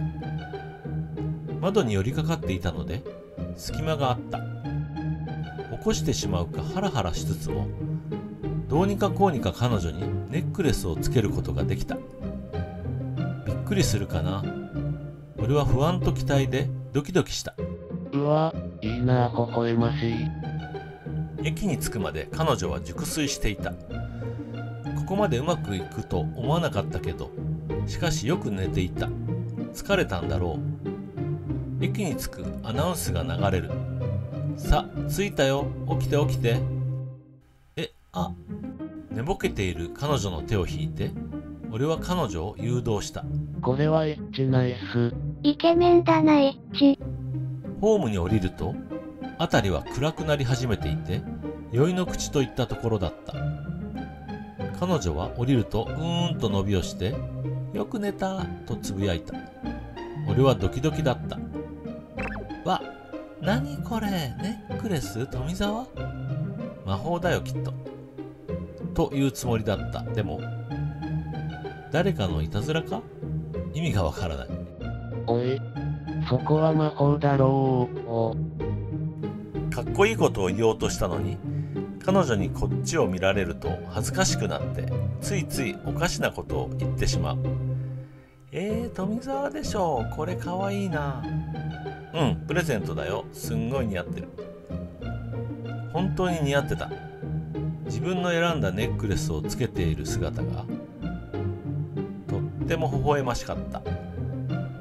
瞬間、彼女は俺に抱きついてきた。俺はびっくりして心臓飛び出るかと思った。びっくりして変な言葉が出る。ありがとう、絶対大事にするよ。勇気を絞って俺も抱きしめた。思えば人生で初めて女の子を抱きしめた瞬間だったと思う。とっても温かくて大事なものだって気がした。高校時代、毎日使っていた見慣れた駅のホームの真ん中で、俺は確かに人の温かみを感じた。人なんてほとんどいなくて、駅のホームには俺と彼女だけだった。向かいのホームに高校生がいたが、しばらくその状態で彼女がいきなり「充電完了だ」と大声を開けるもんだが、花言葉は永遠の。おっと、それ以上はやめてもらおうか。改札をくぐる。なんだか照れくさくなっちゃって俺はぎこちない。でも彼女はそんなのお構いなしで「オララララララ」聖剣 LOM のドミナの曲などと鼻歌を歌う始末。ご機嫌だったんだろう。彼女は普段からよく歌う子だった。それ聖剣だねなんていつものように俺も突っ込めず、駅を抜けるとそこには迎えが待っていた。ちょいと失礼。晩飯を作ってきますゆえしばし離れます。3、40分で復帰しますね。終わりが気になるけどゆっくり見ていたい。そろそろか。ごめんなさい、お待たせいたしました。また一服しつつゆったりと再開したいと思います。迎えに来ていたのは妹だった。車で迎えに来てくれた。なんであいつなんだよと思ったが、結果母親が来てもあまり変わらないので同じだった。俺は彼女の荷物をずっと代わりに持っていたので積み込む。ご苦労さん。いえいえ。こんにちは。わざわざありがとうございます。こんにちは。妹は明らかにニヤニヤしていた。かわいいな、同級生？お前よりずっと年上だから。いえ、全然気にせず接してくださいね。こんな兄だけどよろしくお願いしますね。車内は女社会と化していたが、非常に和やかなムードで、妹と彼女も気が合いそうな感じで俺は安心した。車で坂を登る。俺の実家はちょっと坂の上にある。店が全くないわけでもなく、いい感じの田舎だ。家に着くと待ち構えていたように母さんが出てくる。いらっしゃい、遠くからお疲れ様。いえいえ、よろしくお願いします。彼女はこういうところで礼儀正しくて当然のことながら少し驚いた。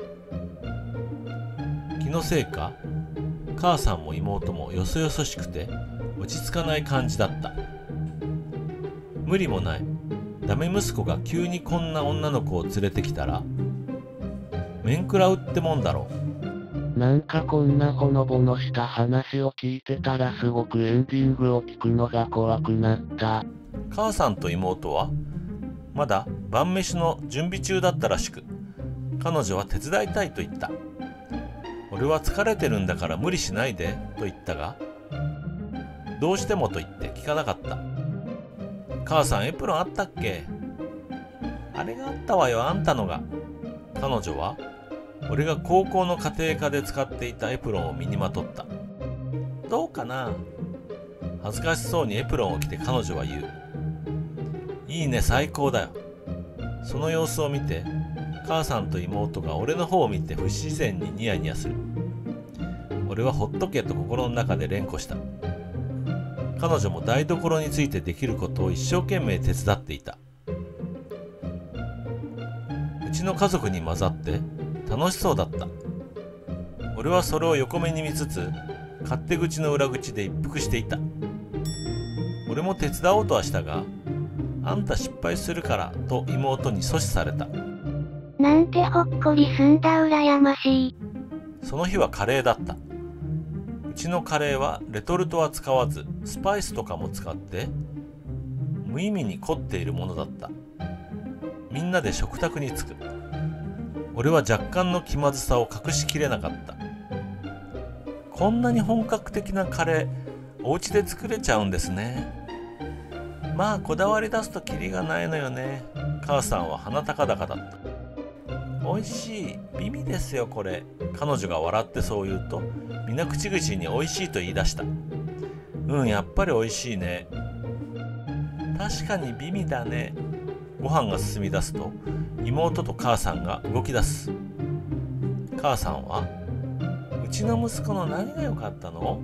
とか笑いながら聞き出すし、妹は妹で彼女がオタ気質であることを知ると、途端に自分の好きな漫画とかの話を振り出す。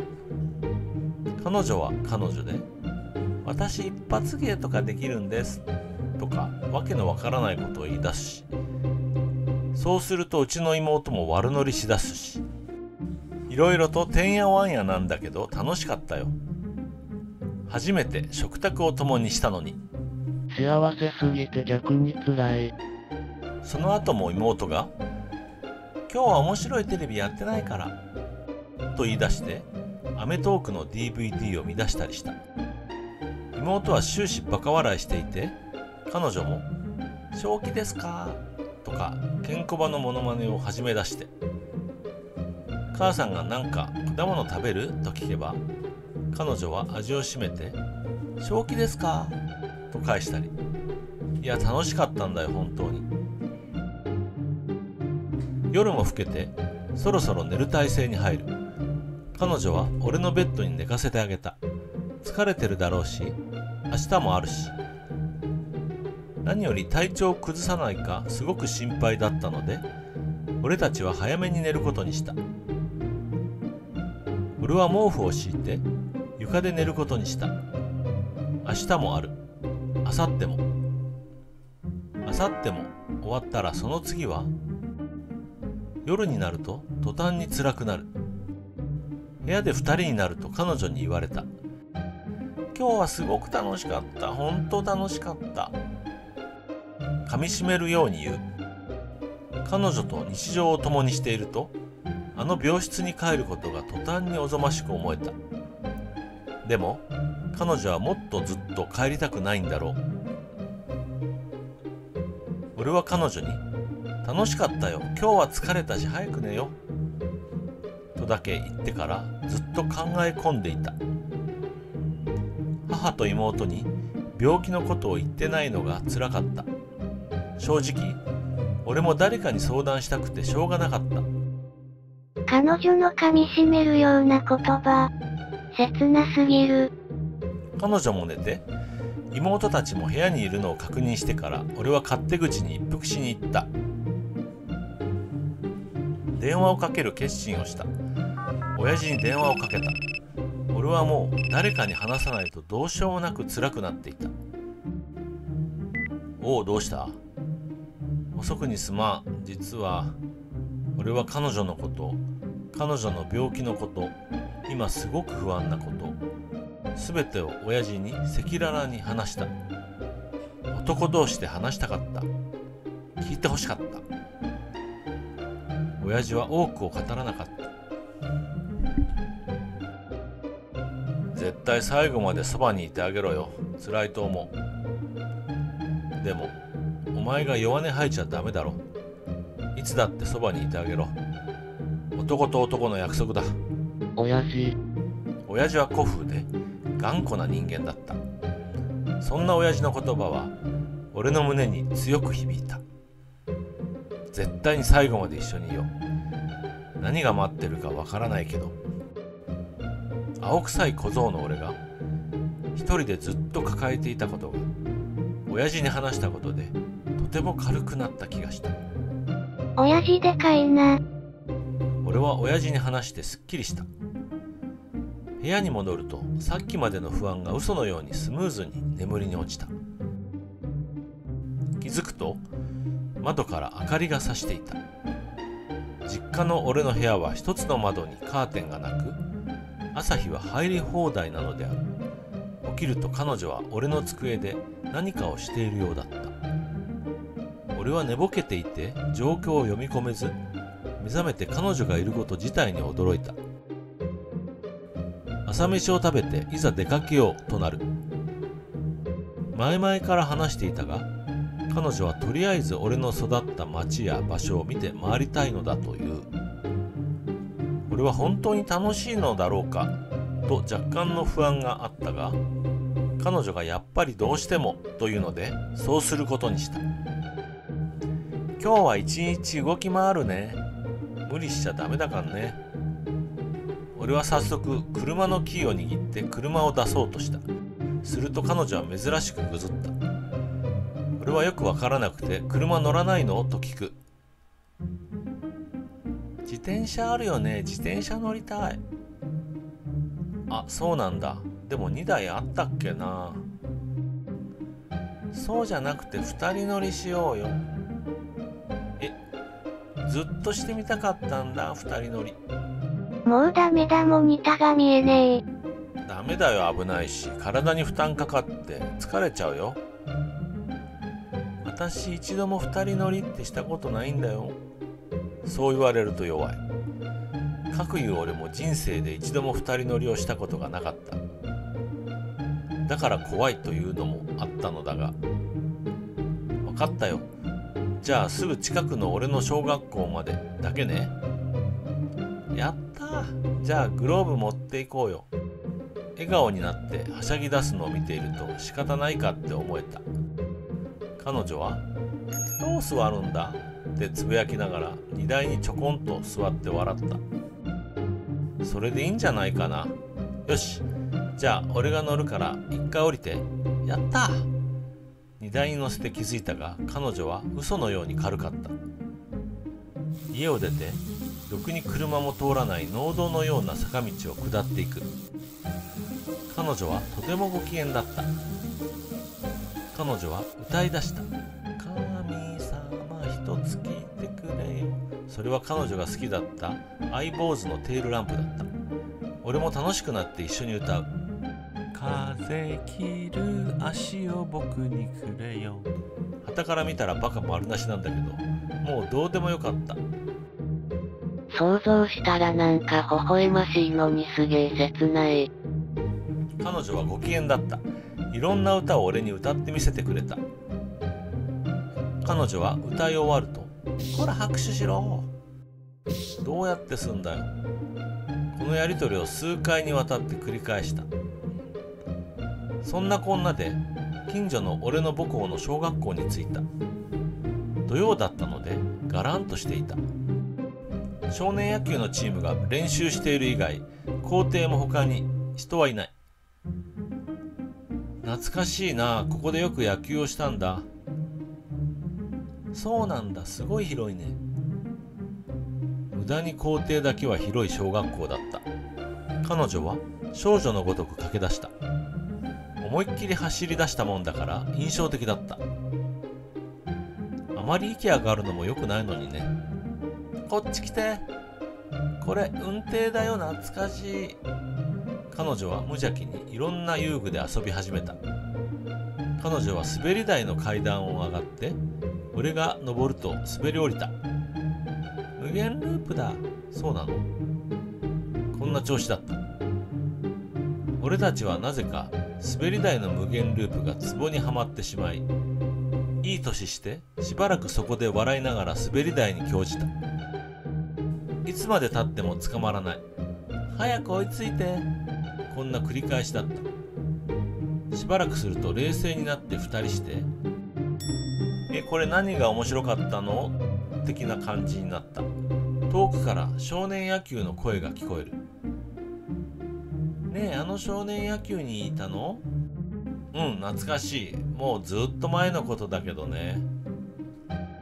彼女はしばらくぼーっと駆け回る少年たちを見つめていた。キャッチボールしよう。大丈夫？無理しないでね。彼女はまた歌い出す。ベースボールの音が鳴った。誰もギャラリーいないグラウンドってね。何それ？知らないの？彼女は音楽の造形も深くて、たまに俺の知らない曲も歌う。そうするとちょっとぐずるんだけど、そういう時は決まってすぐ iPod とかで教えてくれる。その曲はフジファブリックのベースボールは終わらないだった。フジファブリックか。その日はその曲にぴったりだった。晴れ渡っていて広いグラウンドに2人だけ。俺はその曲にのっとって後で炭酸飲料買いに行こうと言うと、彼女はやったら喜んだ。行くよ。俺がボールを投げると彼女はしっかりキャッチ、そしていい感じに返してくる。運動神経が良かったのか。昔からあまり運動が得意でない俺はちょっとだけ羨ましくもあり楽しくなった。追いついた。イッチはなんて優しい文章が書けるんだろう。本当に世薄れだ。ひとしきり小学校で遊ぶと、俺は彼女を連れて小学校の近くの駄菓子屋に行った。正直まだあるか不安だったけど、小学生の時はよく入り浸っていた。すごい、こういうのって本当にあるんだね。まあ田舎だからね。駄菓子屋のおばちゃんには可愛がってもらった。はい、いらっしゃい。こんにちは、富澤です。あら、富澤くん久しぶりだね。彼女も笑って、こんにちはと言った。3人でしばらく談笑した。青春そのものじゃないか。おばちゃんは、この前〇〇くん来てさーとか、〇〇先生がねーと懐かしい話をたくさんしてくるため、俺は楽しかった。店を出る。彼女は退屈だったかなって思うと、彼女は買った駄菓子を抱えながら、すごいね、すごいね、あったかい。こういうの本当にあるんだ。と、すごく喜んでいた。富澤のこともっと知れた気がして嬉しいんだ。これが田舎か、ふるさとか。彼女は高揚して何度も言ってた。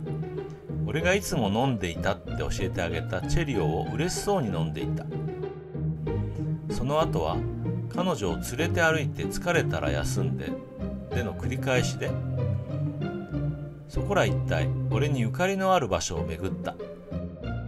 炉端の小川を指して、中学の時この場所によく自転車を突っ込んで走って、水上自転車大会って言って遊んだんだよとか、このお宮にいつも初詣に来たんだとか、中学の通学路はここで片思いの子が彼氏と歩いてるの見てショック受けたんだとか、それは全く中身のないしょうもないツアーだった。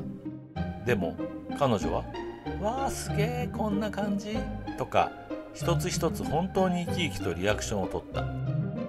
小学校からさほど遠くない母校の中学校まで来て、彼女は突拍子もないことを言い出す。毎日ここの中学校に通ってたんだね。そうなるね。いや懐かしい。彼女は正門からの道を指した。でここを帰ったと。そうだね。私たち今から中学生ね。同級生の。いやどうしよう。その日は時間が経つのも早く、自分はそろそろ夕方に差し掛かろうとしている頃だった。そういえばゲーセンに会う以前の彼女のことは語ってなかったな。後々触れますね。ああ富澤くんだ。ねえねえ、よかったら一緒に帰ろう。そのノリ続けんの？急にこっぱずかしくなった。彼女はこうなると引かない。不謹慎じゃん。まあいいよ、帰ろうか。彼女が手を差し出して手をつなぐ。それまで幾度と手をつないだことはあったけど、この時ばかりはなんていうか恥ずかしかった。ちなみに自転車は小学校に置いてあった。心が揺さぶられすぎて鳥肌立ってる。普段爛漫な彼女がこの時は中学生になっていたのか、急に無口になりだすもんだから、俺は焦った。空も夕焼けに近づいて、俺は手に変な汗をかきそうだった。俺たちには珍しく話す言葉が浮かばなかった。よくわからないけど、なんだかすごく初々しい気持ちになっていた。彼女がそういう風にしていたからなのか、なんかいつもの調子とは違っていた。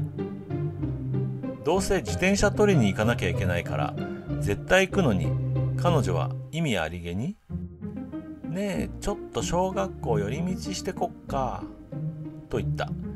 小学校に着くと彼女は疲れちゃったのか、校舎と校庭をつなぐ階段に腰掛けてふうと息を大きく吐いた。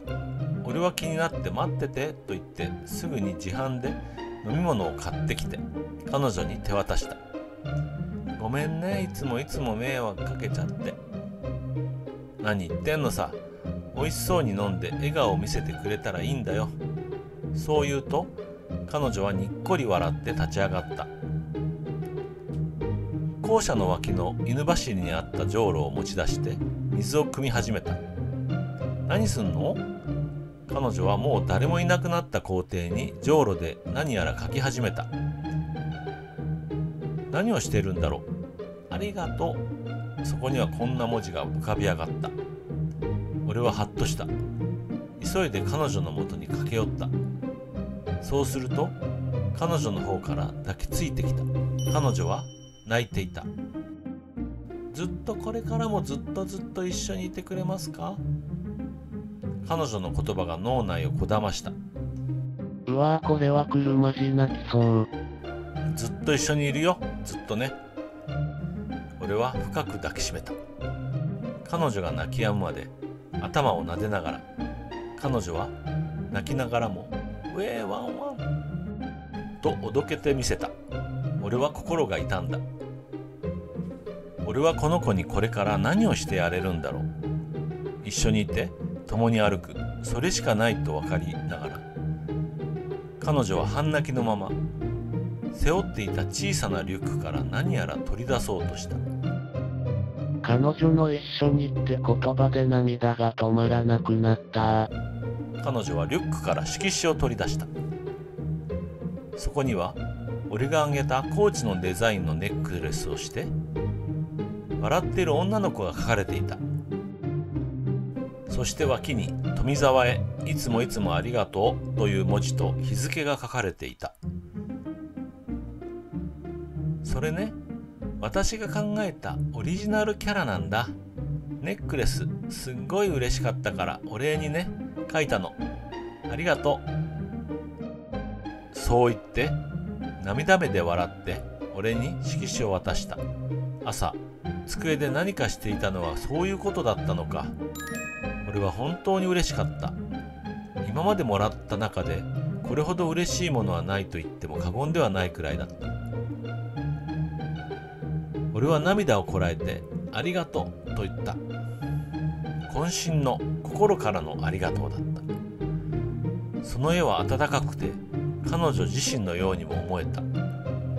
彼女の頭を撫でると彼女は楽しそうにワンワンと言った。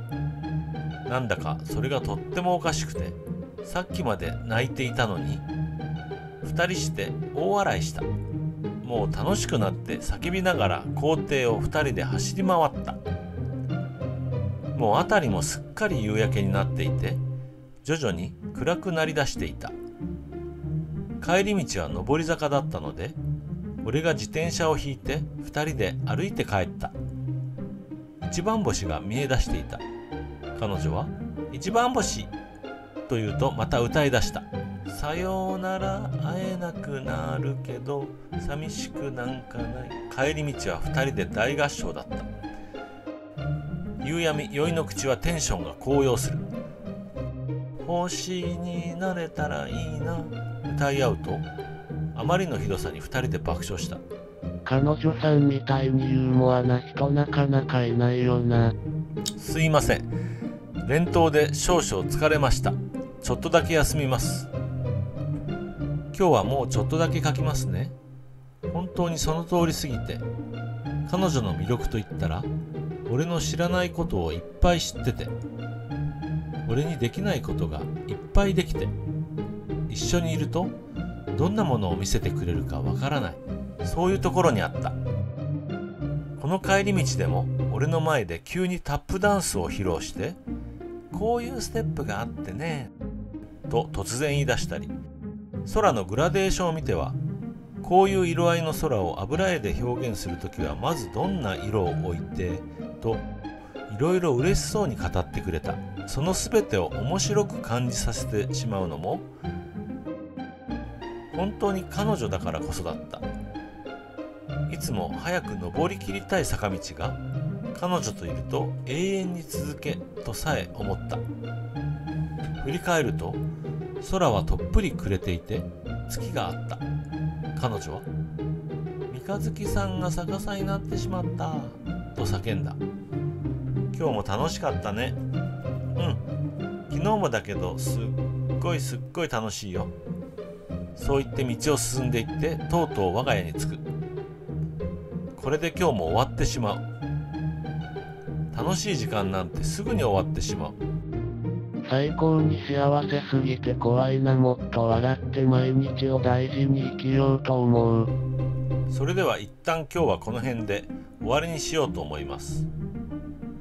明日というか今日は割と手が空いているので、もしかしたら昼くらいから更新する可能性もなきにしもあらずですが、とりあえずまた明日の夜に続きを書きます。皆さんお付き合いありがとうございました。追いついちゃった。イッチさん無理せずマイペースで、いろんなこと頑張ろうって改めて思った。ありがとう。お疲れ様でした。今日はゆっくり休んでまた後で。彼女が歌ってた曲が最強すぎるので少し貸し上げ。10フィート、ライオン。一体何のための嘘なんだ。もう僕はどこにもいないんだ。何のために生きているんだろう。叫んだ。心の形が変わっても全てを犠牲にしてもいい。そこに愛とあなたがあるなら叫んで。青坊主テールランプ。神様一つ聞いてくれよ。風切る足を僕にくれよ。星降る丘に行きたい。あの娘に一度星見せてあげたい。突き出す前足をくれよ。蹴り出す後ろ足をくれよ。あの娘を笑顔にしたい。灰色の夜を駆け抜けてさ。君が見つめた海グレー。それあかん定休。吹石ちゃんを俺なりに書いた。やべうめよ。うまいね。ネックレスも調べたんだが、さっぱりわかんなくてオリジナルにしてしまったわら。みんな待たせてごめんなさい。お待たせいたしました。そして彼女が歌っていた歌の歌詞を書いてくれた人ありがとう。なんだか嬉しくなりました。なんだかすごいことになってきましたね。ゆっくりで申し訳ないけど続きを書いていきます。おかえり。ゆっくりでいいよ。生きようと思うすれだな。家に着くと昨日とは変わって母さん一人が夕飯の支度をしていた。ただいま、お邪魔します。はい、おかえり。歌いすぎた俺たちはいささか声が枯れ気味だった。妹は俺たちが帰ってくるなり部屋から飛び出してきた。お二方帰ってまいりましたか。熱々なことで。ただいま帰りました。留守の間異常はなかったか。異常なしです。この二人もうすっかり気が合うようだった。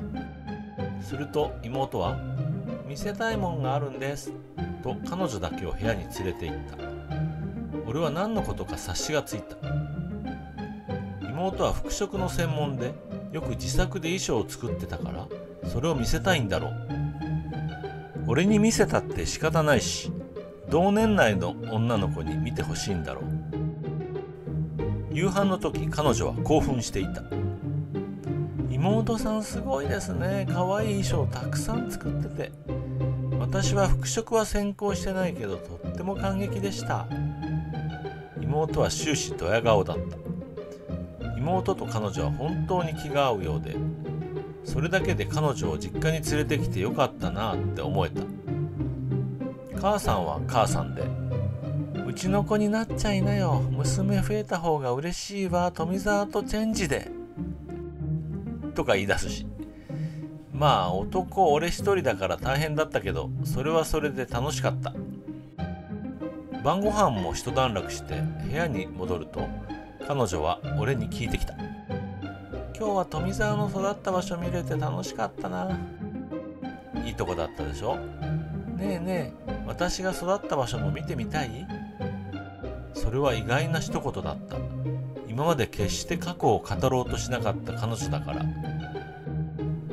俺はゲーセンで会う以前のことはあまり聞こうともしていなかった。正直すごく見に行きたい。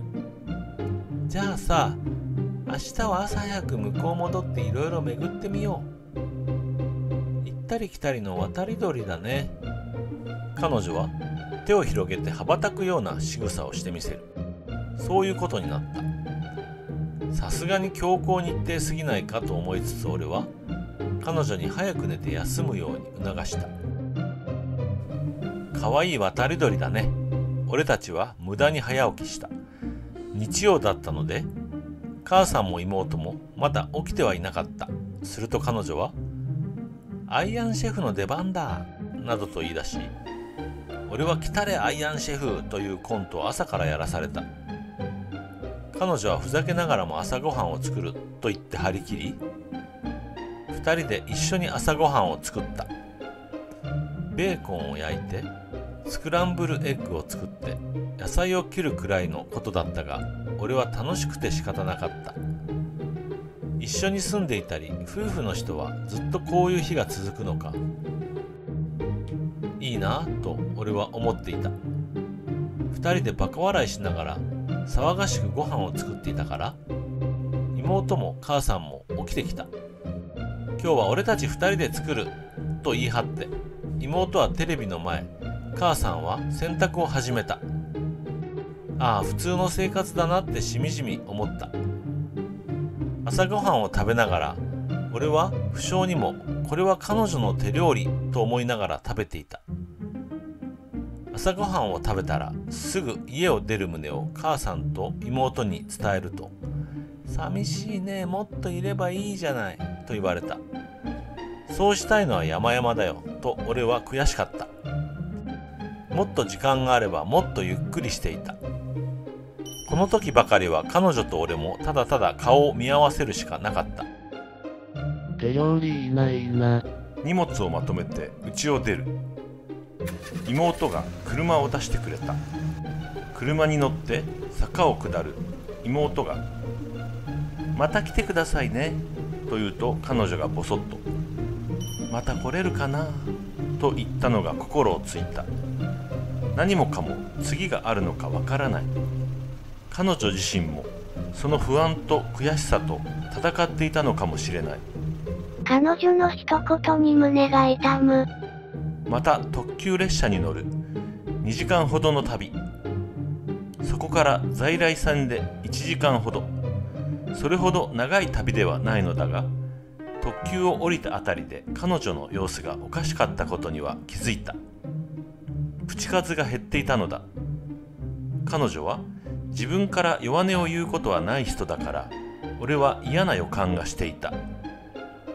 在来線になると人が多くて座れなくなる。俺は途中駅で彼女を降ろした。彼女はなんでという顔をしていたが、とりあえずベンチに座らせた。ねえ、大丈夫？様子が変だよ。無理してない？どうして？平気だよ。いい？一番大切なのは何よりも体なんだよ。少しでも何かあったら言って。彼女は悔しそうに言った。あのね、少しだけ吐き気がするの。でも本当に少し。でも言ったら絶対心配かけちゃうと思って。俺はやられたと思った。大げさかもしれないが、一気に血の気の引いた俺は、歩ける？と聞きつつも彼女を揺らさないように強引におんぶして改札を抜けた。彼女は必死で、大丈夫だよ、電車に乗ろうと言っていたが、俺は電車は座れないし人も多いからもうダメだと思っていた。彼女を傷つけたらダメ、少しでも無理させたらダメ、そう決めていた俺は必死だった。もし何かあったら全て俺のせいだ、そう思っていた。駅を降りて必死でタクシーを止める。さすがの彼女も諦めて、ごめんねごめんねと繰り返していた。俺は必死だった。急いで〇〇方面に向かってください。彼女の自宅だった。 CJ すぎる。この時タクシーの運転手がすごく良い人だったのが印象的だった。彼女のことを車酔いか酒酔いをした人だと思っていたのか、水飲むと言ってペットボトルくれたり、近道しますよと言って渋滞の抜け道をしてくれたり、初老の白髪のじいちゃんだったのだが、動転して入ってきた俺をなだめ落ち着かせてくれた。終始 J リーグの話をしていてお若い方だった。彼女はタクシーの中で涙目だった。俺はずっと肩を抱いていた。窓を開けて車で走ってるうちに彼女の口数も増えてきて、俺は安心していた。彼女の家に着く頃には彼女にはだいぶ笑顔が戻ってきていた。俺は胸をなで下ろした。彼女はふらふら歩き出した。こら、そんなに焦って歩いちゃダメだよ。ここが我が家です。でもどうせ呼ぶつもりだったから。と笑って玄関先に立ってみせた。俺は彼女の父さんと母さんに事情を話した。逐一電話報告もしていたが、叱られることも重々覚悟の上だった。しかしここまで一緒に来てくれてありがとうと言われた。とても申し訳ないことをしてしまった気持ちになった。大事をとって彼女は少し横になって休ませることにした。富澤と私の母校に行くのと言って聞かなかったが、一番大事なのは体調だ。決まってる。みんなで説得してなんとか彼女を寝かせた。その代わりに俺は彼女が目覚めるまで家にいてほしいと言われ、家にいることになった。しばらく彼女が部屋で寝ているのを見守っていたが、居間に降りて彼女のお父さんとお母さんと話した。空気は重かった。あまり話すことも見当たらないんだ。とりあえず俺は今日はすいませんと真剣に謝った。気にしないでね。君はいつもいつも娘の病室にやってきてくれるね。君が来てくれるからあの子はいつも本当に楽しくやっていられる。謝りたいのはろくに何もできないこっちだよ。俺は黙っていた。何を言っていいか全く思いつかなかった。あの子本当にいつもいつも富澤くんのことを話してくれるのよ。富澤くん、私にもよくまめに連絡くれるでしょ。本当にありがとうね。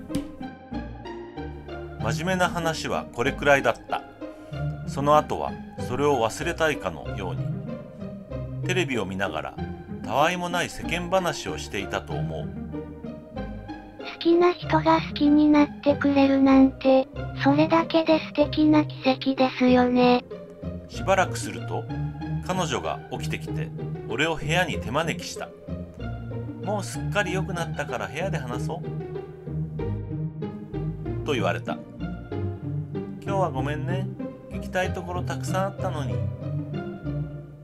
それは仕方ないよ。でも吹き石が何ともなくて本当に良かった。それだけで俺は嬉しいよ。辛い時は辛いって言わなきゃダメだからね。そうすると彼女はようようと歌い出した。愛とはあなたのためだとか言ったら疑われるけど頑張っちゃうもんね。そう歌ってにっこり笑った。それは伊右衛門のラブラブショーだった。頑張っちゃうんだ。うん頑張る。だからさ、今日は聞いてほしいんだ。選曲がいちいちグッとくるんだよ、バカ。もうわらわら飛行機わらわら出るわらわら。今日は帰るのやめて羽田に泊まるか。一致湯作りで。冷静なご判断を。今日は私の育った場所を回れなかったから私の昔話をします。パチパチ。聞かせてもらおうじゃないか。俺も若干の悪ノリをしていた。結論から言って私中学行けてないです。そう言って彼女は苦笑いをこぼした。俺は驚いたけど何かあったんだと優しく尋ねた。俺は彼女の話に耳を傾けることにした。私、中学の時体弱かったんだ。だからね、しょっちゅう学校休んでたんだ。本当にね、すぐ体壊しちゃうから。でもさ、あまりに頻繁に学校休んでいるうちに浮いちゃってさ。彼女は笑いながら話しているけど、辛そうだった。学校行くとさ、誰も周りにいなくなってて、昼くらいから行くと給食泥棒とか言われちゃってさ。俺は黙って彼女の目を見続けた。いじめられてたとかあまり言いたくないんだけどさ、ある日行ったら私の机ごとなくなってたんだ。それで、あれ、学校来るんだとか言われちゃって、それから中学には行けなくなっちゃった。その頃なんだな。友達もいなくてさ、お兄と一緒にゲーセン行くのだけが本当に楽しかったよ。明けゲーの人とのつながりとか楽しさの共有とか、私は肌で感じた。俺はぐっと涙をこらえていた。そこでね、本当にいろんな人に会えたんだよ。私ね、高校からは私立に行ったんだけど、テテコ覚えてる？あの子とも本当に偶然ゲーセンで会ったの。中学の時ゲーセンで出くわしてね。当時ってまだそんなに若い女の子とかゲーセンにはほとんどいなかったの。だからお互いに気になって話したら意気投合して、俺は話をしていることが信じられなかった。彼女にとってゲーセンという存在がここまで大きいなんて、にわかには信じられなかった。そしたらテテコは中高一貫の私立に通ってる子で、少し遠いけど私はその高校に行こうって決心した。当時はね、うちの近くにもゲーセンがあったんだ。っていうか、今よりずっとあった。今は少なくなったよ。私はそこが好きだった。店長さんも優しくて、常連さんもたくさんいた。たまにヤンキーとかもいたけど、大して気にならなかった。テテコもね、うちの近くに住んでたんだ。今そのゲーセンは？ないよ、潰れちゃった。彼女は苦笑いした。すいません、ちょいと夕飯タイムなので少し離脱します。30分ほどで戻ります。しばしお待ちを。ごゆっくり。本当に今ある日常が大切に思える。俺にまだこんな綺麗な涙が出るとは思わなかったよ。みんなもそうだろう？なあ。読んでると自分の汚れ具合に泣けてくるぜ。お待たせいたしました。ごめんなさい、遅くて。それでは一服しつつまったりと再開したいと思います。よろしければお付き合いください。おかえり。それからは高校は女子校だったけどとても楽しかったよ。いつも私がバカなこと言ってたけど、彼女の持ち前の明るさやアホなところはそれに由来するのかなと思った。だからね、私こんなにゲーセンが好きなんだ。なんて言ったらいいかわからないけれど、彼女は笑いながら話す。今まで彼女がどうしてここまでゲーセンに入れ込むのか不思議に思うこともあった。それが解けた気がした。私ね、ゲーセンがあったから楽しい高校に行って過ごすことができたし、夢を持つことができて美大に進学したんだよ。大げさかな。そんなことはないよ、すごいと思う。ゲーセンっていいとこだしね。富澤もいたしな。彼女はすごく照れくさそうにポロッとそんなことをこぼした。彼女は夢を語り出した。ゲーセン減らないでほしい。どんどん減ってる。私、いろんな人が楽しめるアーケードゲームを作るのが夢だった。それを語る彼女はいつにも増して真剣そのものだった。凛とした視線でかっこいいとさえ思った。ゲーセンでしか味わえないドキドキがあるんだよ。富澤はどんな時にそう思う？私はね、彼女はまっすぐだった。まっすぐすぎて胸が痛くなるくらいだった。普段アホなことを結構言うくせに、まっすぐでひたむきで夢を語る彼女に憧れた。俺は最初こそ笑って聞いていたが、だんだん屈託なく夢を語る彼女を見ているのが辛くなった。夢があってそれを追いかけてるってだけで人は眩しく見える。でも彼女が置かれている状況を思い出すと、俺はもうダメだった。俺は夢を語る彼女の前で泣いてしまった。すごいすごいよと言ってボロボロ泣いてしまった。彼女の前で泣いてしまった。ありゃりゃ、私そんな泣くほど感動するほどすごいこと言ったかと彼女は動揺した。絶対叶えようねその夢って言いながら俺は泣いていた。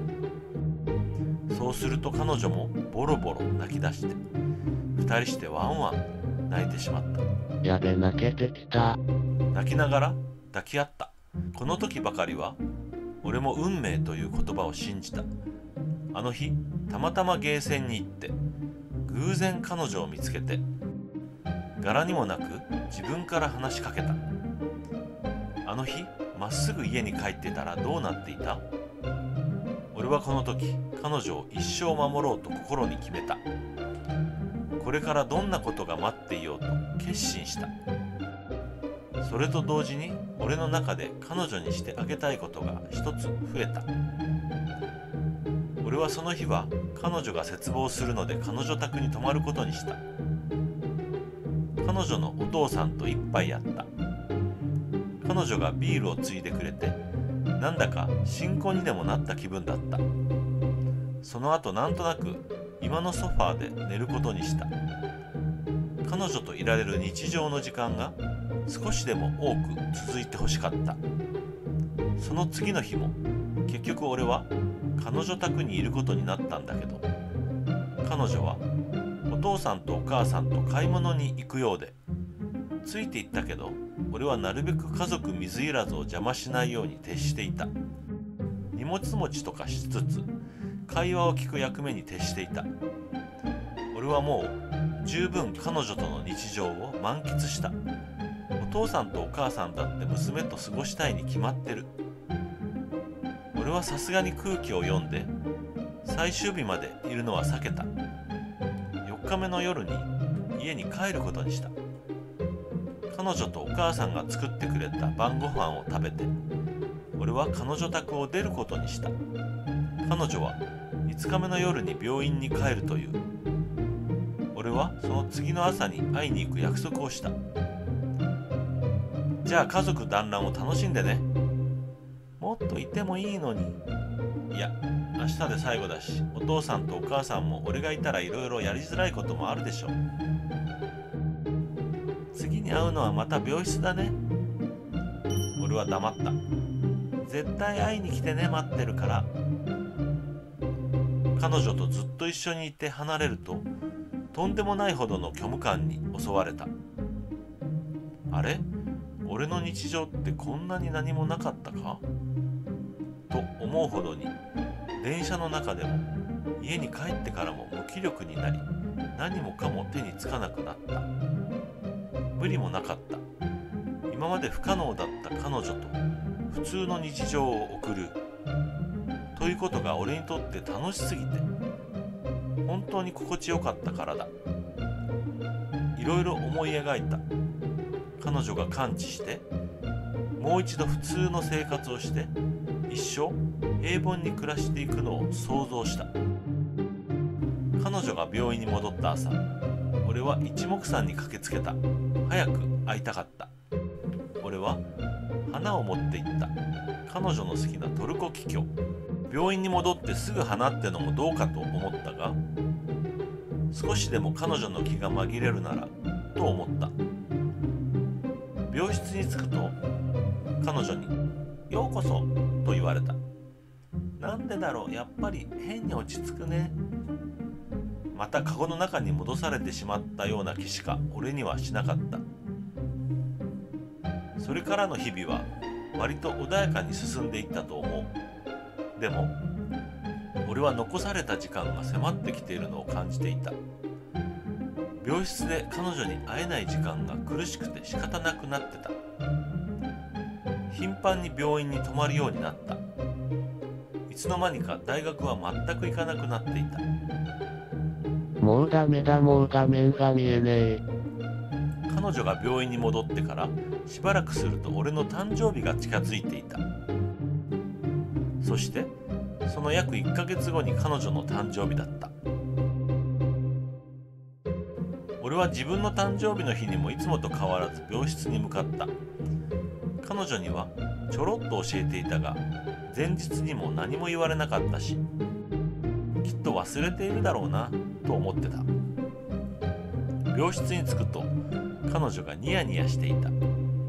その日はいつもよりだいぶ元気そうで、俺は驚いた。彼女のお母さんが冷蔵庫からケーキの箱を取り出して小さなショートケーキを3つ取り出す。彼女は「おめでとう」と言った。俺が「ありがとう」とびっくりして言うと、彼女はそのまま歌い出した。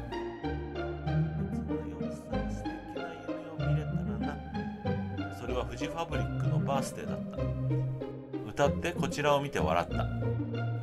ありがとうと言って頭を撫でると、彼女はワンワンと小さく言った。お母さんがいるから恥ずかしかったのだろうか。俺は彼女と会ってから少しでも彼女の片鱗を感じたくて、彼女が良いと言った音楽や本は家にいる時に狂ったようにチェックしていたから、その曲も富士のそれだとすぐに気づいた。プレゼントがあるのです。そう言って彼女は俺にマフラーを渡した。それ私の使ってたマフラーなんだ。これから寒くなるでしょ。ここに来てもらうのに風邪ひいたりとか心配だし。うわ、ありがとう。あとね。お母さんが何やら包みから取り出す。それは格ゲーのアケコンだった。これでもっと練習してね。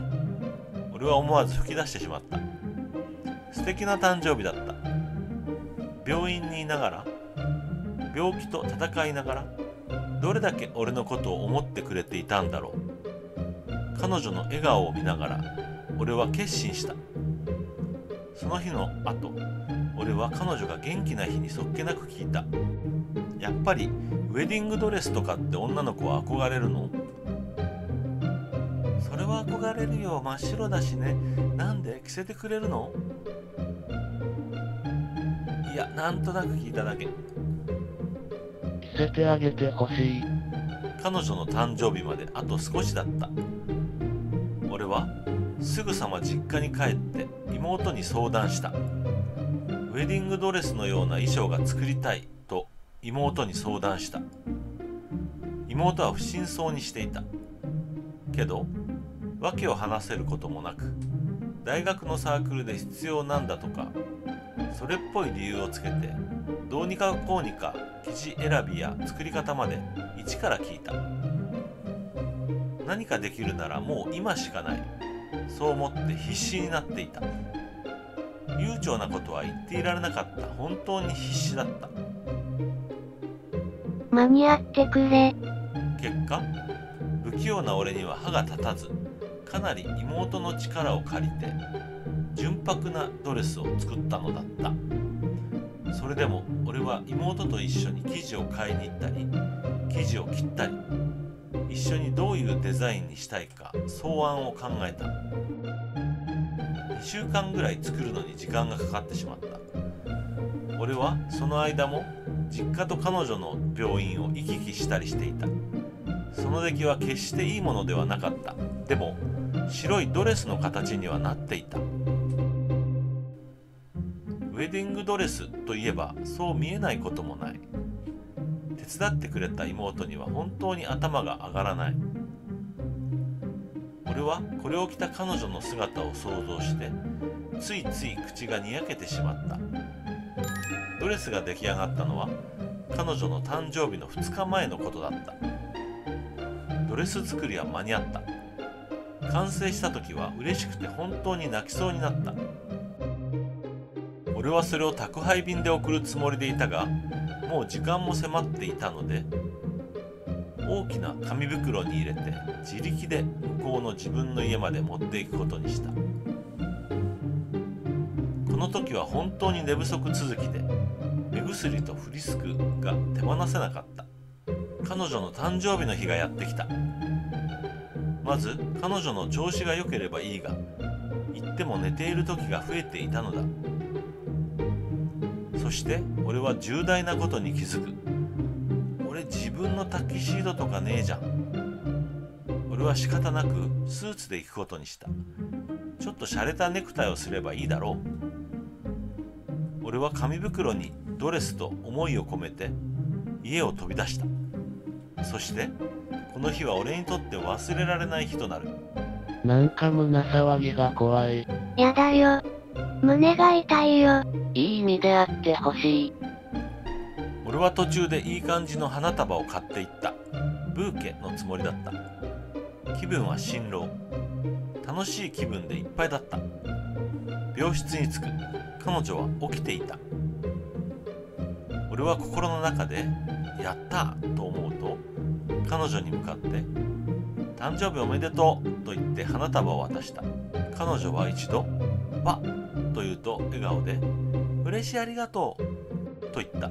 ひとまずよかった。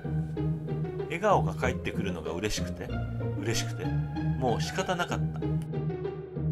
スーツなんて気合入ってるね。今日はこれだけじゃないんですよ。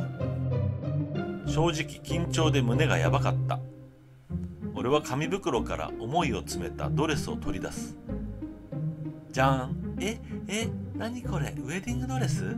彼女は途端に興奮して目をキラキラと輝かせた。どうしたのこれ。俺が作ったんだ。俺は照れながら誇らしげに答えた。着てみる？着る。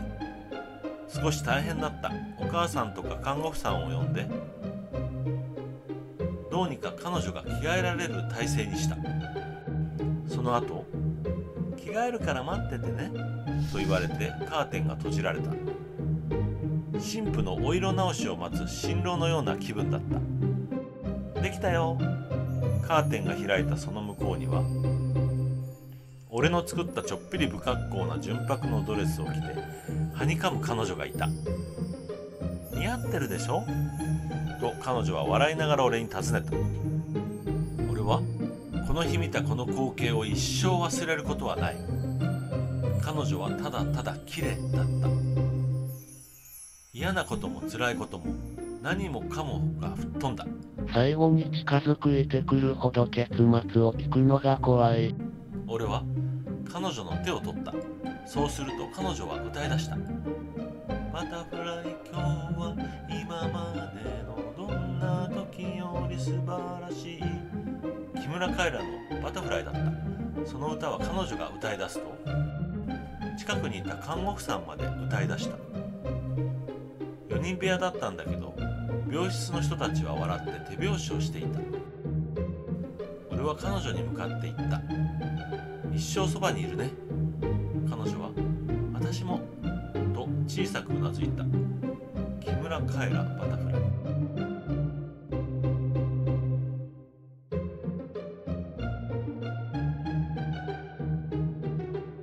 そういう流れだったのか、恥ずかしくて仕方なかったけど、俺たちはお母さんやら患者さん、看護婦さんたちの前で小さくキスをした。唇が触れ合うくらいの優しいものだった。そして何よりこれが彼女との初めてのキスだった。自然と拍手みたいのが起きてしまってとても恥ずかしかった。俺たちはお互いに見合って笑い合った。キスしたらそれがおかしくて2人で笑いが止まらなかった。まだ起きている人はありがとう。このペースなら間違いなく今日このまま完結しますので、お付き合いいただけたら幸いです。このまま見守るの司教完結か。卒論してる場合じゃねえ。最後まで見守ってる。俺たちだけではなくて、普通に皆に見てほしいのが本音。その日は幸せのど真ん中にいた。しばらくスーツとドレスのままで2人で話した。不思議な気分で、一生このままならいいのにと願わずにいられなかった。彼女はすごく喜んでくれた。ありがとう、すごく幸せ。と言って、つけている俺のあげたネックレスを握っていた。こんな日にはアンデムが似合うと一人でフジファブリックのそれを口ずさんでいた。しばらくするとお母さんが来て、写真撮るねと言って写真を撮った。何も言わなくても幸せそうな顔してるね。そう言われたのが印象的だった。俺にとって彼女といられる日はいつも特別だったけど、この日はそれ以上に特別だった。楽しくて時が止まれと思った。この日が過ぎた後もしばらくは穏やかな日が続いた。俺たちはいつも病室で一緒にいたけど、いてもいても足りないくらいだった。普通だったら毎日毎日顔を合わせてたら少しは退屈になったりするんだろうけど、俺たちはどんなに話しても笑いが絶えなかった。どうしてだろう。話しても話してももっと一緒にいたい。そういう思いが募るだけだった。見ているぞ、奇跡を起こってくれ。彼女は病室でボソッと 100S のセブンスワンダーを歌って見せたことがあった。この病院には七不思議があるんだよ。何それ。それは彼女が勝手に考えたへんてこなものだった。実にくだらない内容で俺は一緒になって笑った。7つ目は、私が入院していることかな。俺はそれを言われて言葉を失った。早く元気になりたいな。それが彼女が珍しく弱音を吐いた瞬間だった。すぐに良くなるよ、必ずね。俺だってすごく不安だったけど信じるしかなかった。12月になってクリスマスが近くなったあたりから彼女の様子は徐々に変わり始める。現実が音を立てて彼女と俺に牙を向き始めた。彼女は辛そうにしていることが増え、言っても一日話せないことが増えた。クリスマスイブもクリスマスも行った。クリスマスはまだなんとか調子が良くて少しは話すことができた。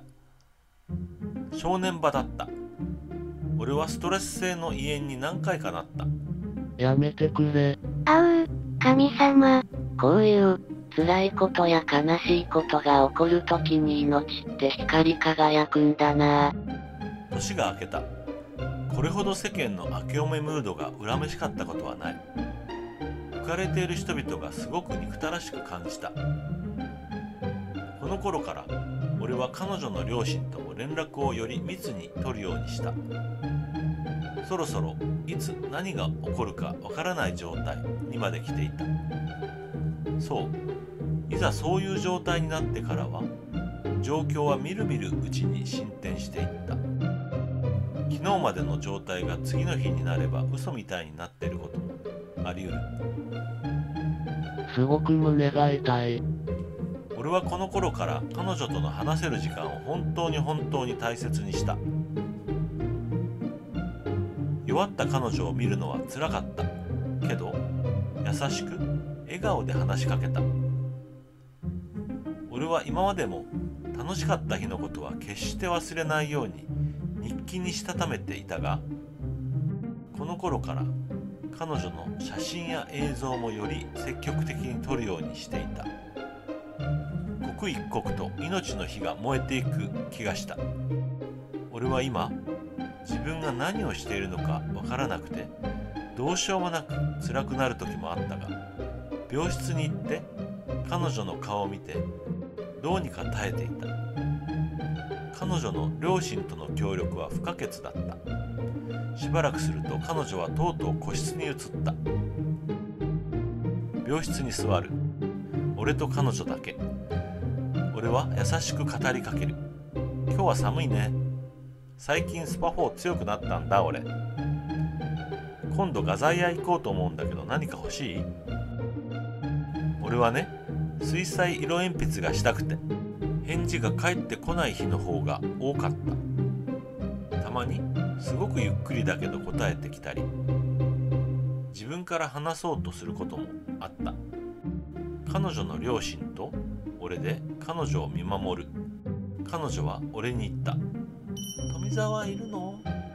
いるよ。俺はここにいるよ。彼女は少し笑みをこぼしてみせた。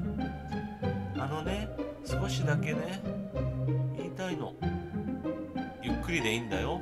俺はずっとそばにいるんだから。いつもね、一緒にいてくれた人。俺は半泣きだった。彼女の両親も泣き出していた。涙が溢れてきた。富澤は私の大切な人。俺も吹石が大切だよ。私がいなくなっても富澤はきっと幸せになってね。違うんだよ。吹石も一緒に幸せになるんだよ。ずっと一緒なんだから。彼女は少し笑みを含んで、こんな私を大切に思ってくれてありがとう。ありがとう。私は大丈夫。楽しかった。彼女はゆっくりだけど確かに俺にそう伝えると、その後お母さんやお父さんに懸命に話していた。俺は泣きすぎた。その日だけで1年分くらいの量の涙を流したかもしれない。切ない。それから2日後、彼女は俺と両親に見守られながらこの世を去った。享年24歳。最後は安らかに眠りに落ちるようだった。俺はしばらく式やその他の彼女に関わることのせいで忙しくなり、気が張った。目の前で進行していく数々の出来事が俺の脳をただただ通過していくだけだった。嘘だと言ってくれ。ああ、予想してたがその結末は聞きたくなかった。彼女がいなくなったこと、続けざまに起こる抱擁。俺はただ呆然としていた。心にぽっかり穴が開いた。彼女のお墓の前に行った時、俺があまりに号泣しすぎて、周りにも奇異な眼差しで見られた。でも彼女は一致に出会えてよかったよ。一生分の幸せをありがとう。気づいていた人は大勢いると思うけど、俺と彼女は最初から最後まで好きという言葉を互いに口にすることがなかった。なぜなのか俺にも未だに不思議なんだけど、そんなこと口にしなくてもお互いが大切に思ってるって分かってたし、一緒にいて共に過ごしていること自体がそういうことなんだから口にしなかったんだと思う。言おうと思ったこともなかった。誰かが磁石が引き合うみたいって言ってくれたけど、それがすごくしっくりきた。好きって言葉以上のもっと形容しがたい何かが二人にはあったんだろうな。うまく言えないけど、俺はこの話に出会えて本当に良かったと思う。皆さん、ここまで付き合ってくれて本当にありがとう。ここまで書くのは正直本当に辛かったけど、みんなの支えがあったおかげで途中で折れずに最後まで書けました。一服と言って泣いていることも実は結構ありました。今は乗り越えたとは言えませんが、整理はつきました。最後に花言葉で締めた方がいいのでしょうか。花言葉頼む。一致から聞きたくて調べてないんだ。そうだね、花言葉知りたい。複数あるようですが、彼女が大好きだったトルコキキョウの花言葉は永遠の愛です。彼女のことはこれからもずっと思い続けます。調べず待っててよかった。一致から聞けて本当にいい花言葉だな。一致と彼女にぴったりだよ。一致おつ、そして本当にありがとう。おつでした。本当に。お疲れ様です。書くの辛かったと思うけど本当にありがとうございました。ありがとう。お疲れ様。お疲れ様。ありがとう。お疲れ様でした。本当にありがとうございました。お疲れ様、そしてありがとう。一致他のみんなも言ってるがありがとう。本当にありがとう。一致お疲れ様、そしてありがとう。俺、明日から頑張るよ。みんなここまでありがとう。本当にありがとう。彼女が亡くなった直後は1ヶ月近くまともに飯食べられませんでした。でも今は割と穏やかに普通に過ごしています。ゲーセンにも行ってるよ。やっぱりあそこは楽しい。みんなももっとゲーセンに行ってゲーセンを盛り上げてくれるといいな。それでは本当にありがとう。またいつか今度はゲーセンとかで会えたらいいね。おつ。一致さん感動をありがとう。一致と彼女と通じていたもので、一致が幸せになるそんな人生を歩んでほしいね。そしてこのスレを見た人間が何かを得て幸せになることが彼女のためだと思う。俺も得るものがたくさんあったよ。二人ともありがとう。みんな幸せになろうぜ。一致おつ、本当に感動した。今自分のいる環境をもっと大事に思うことにするよ。一致おつ元気でな。ゲーセンで出会ったイッチと女の子は次第に惹かれ合い親密になっていく。しかし彼女は不治の病に苦しんでいました。それでも彼女が望むのはイッチとのかけがえのない日常を楽しむこと。この物語は優しさと悲しみが交差し、何気ない日常がどれほど幸せかを教えてくれる。この物語から学んだのは、何気ない日常がどんなに幸せなことなのか。そしてその深い思いは胸に刻まれ、語り継がれていくことでしょう。コメント欄で皆さんのご意見をお聞かせください。またこの動画の評価とチャンネル登録をぜひよろしくお願いします。ご視聴ありがとうございました。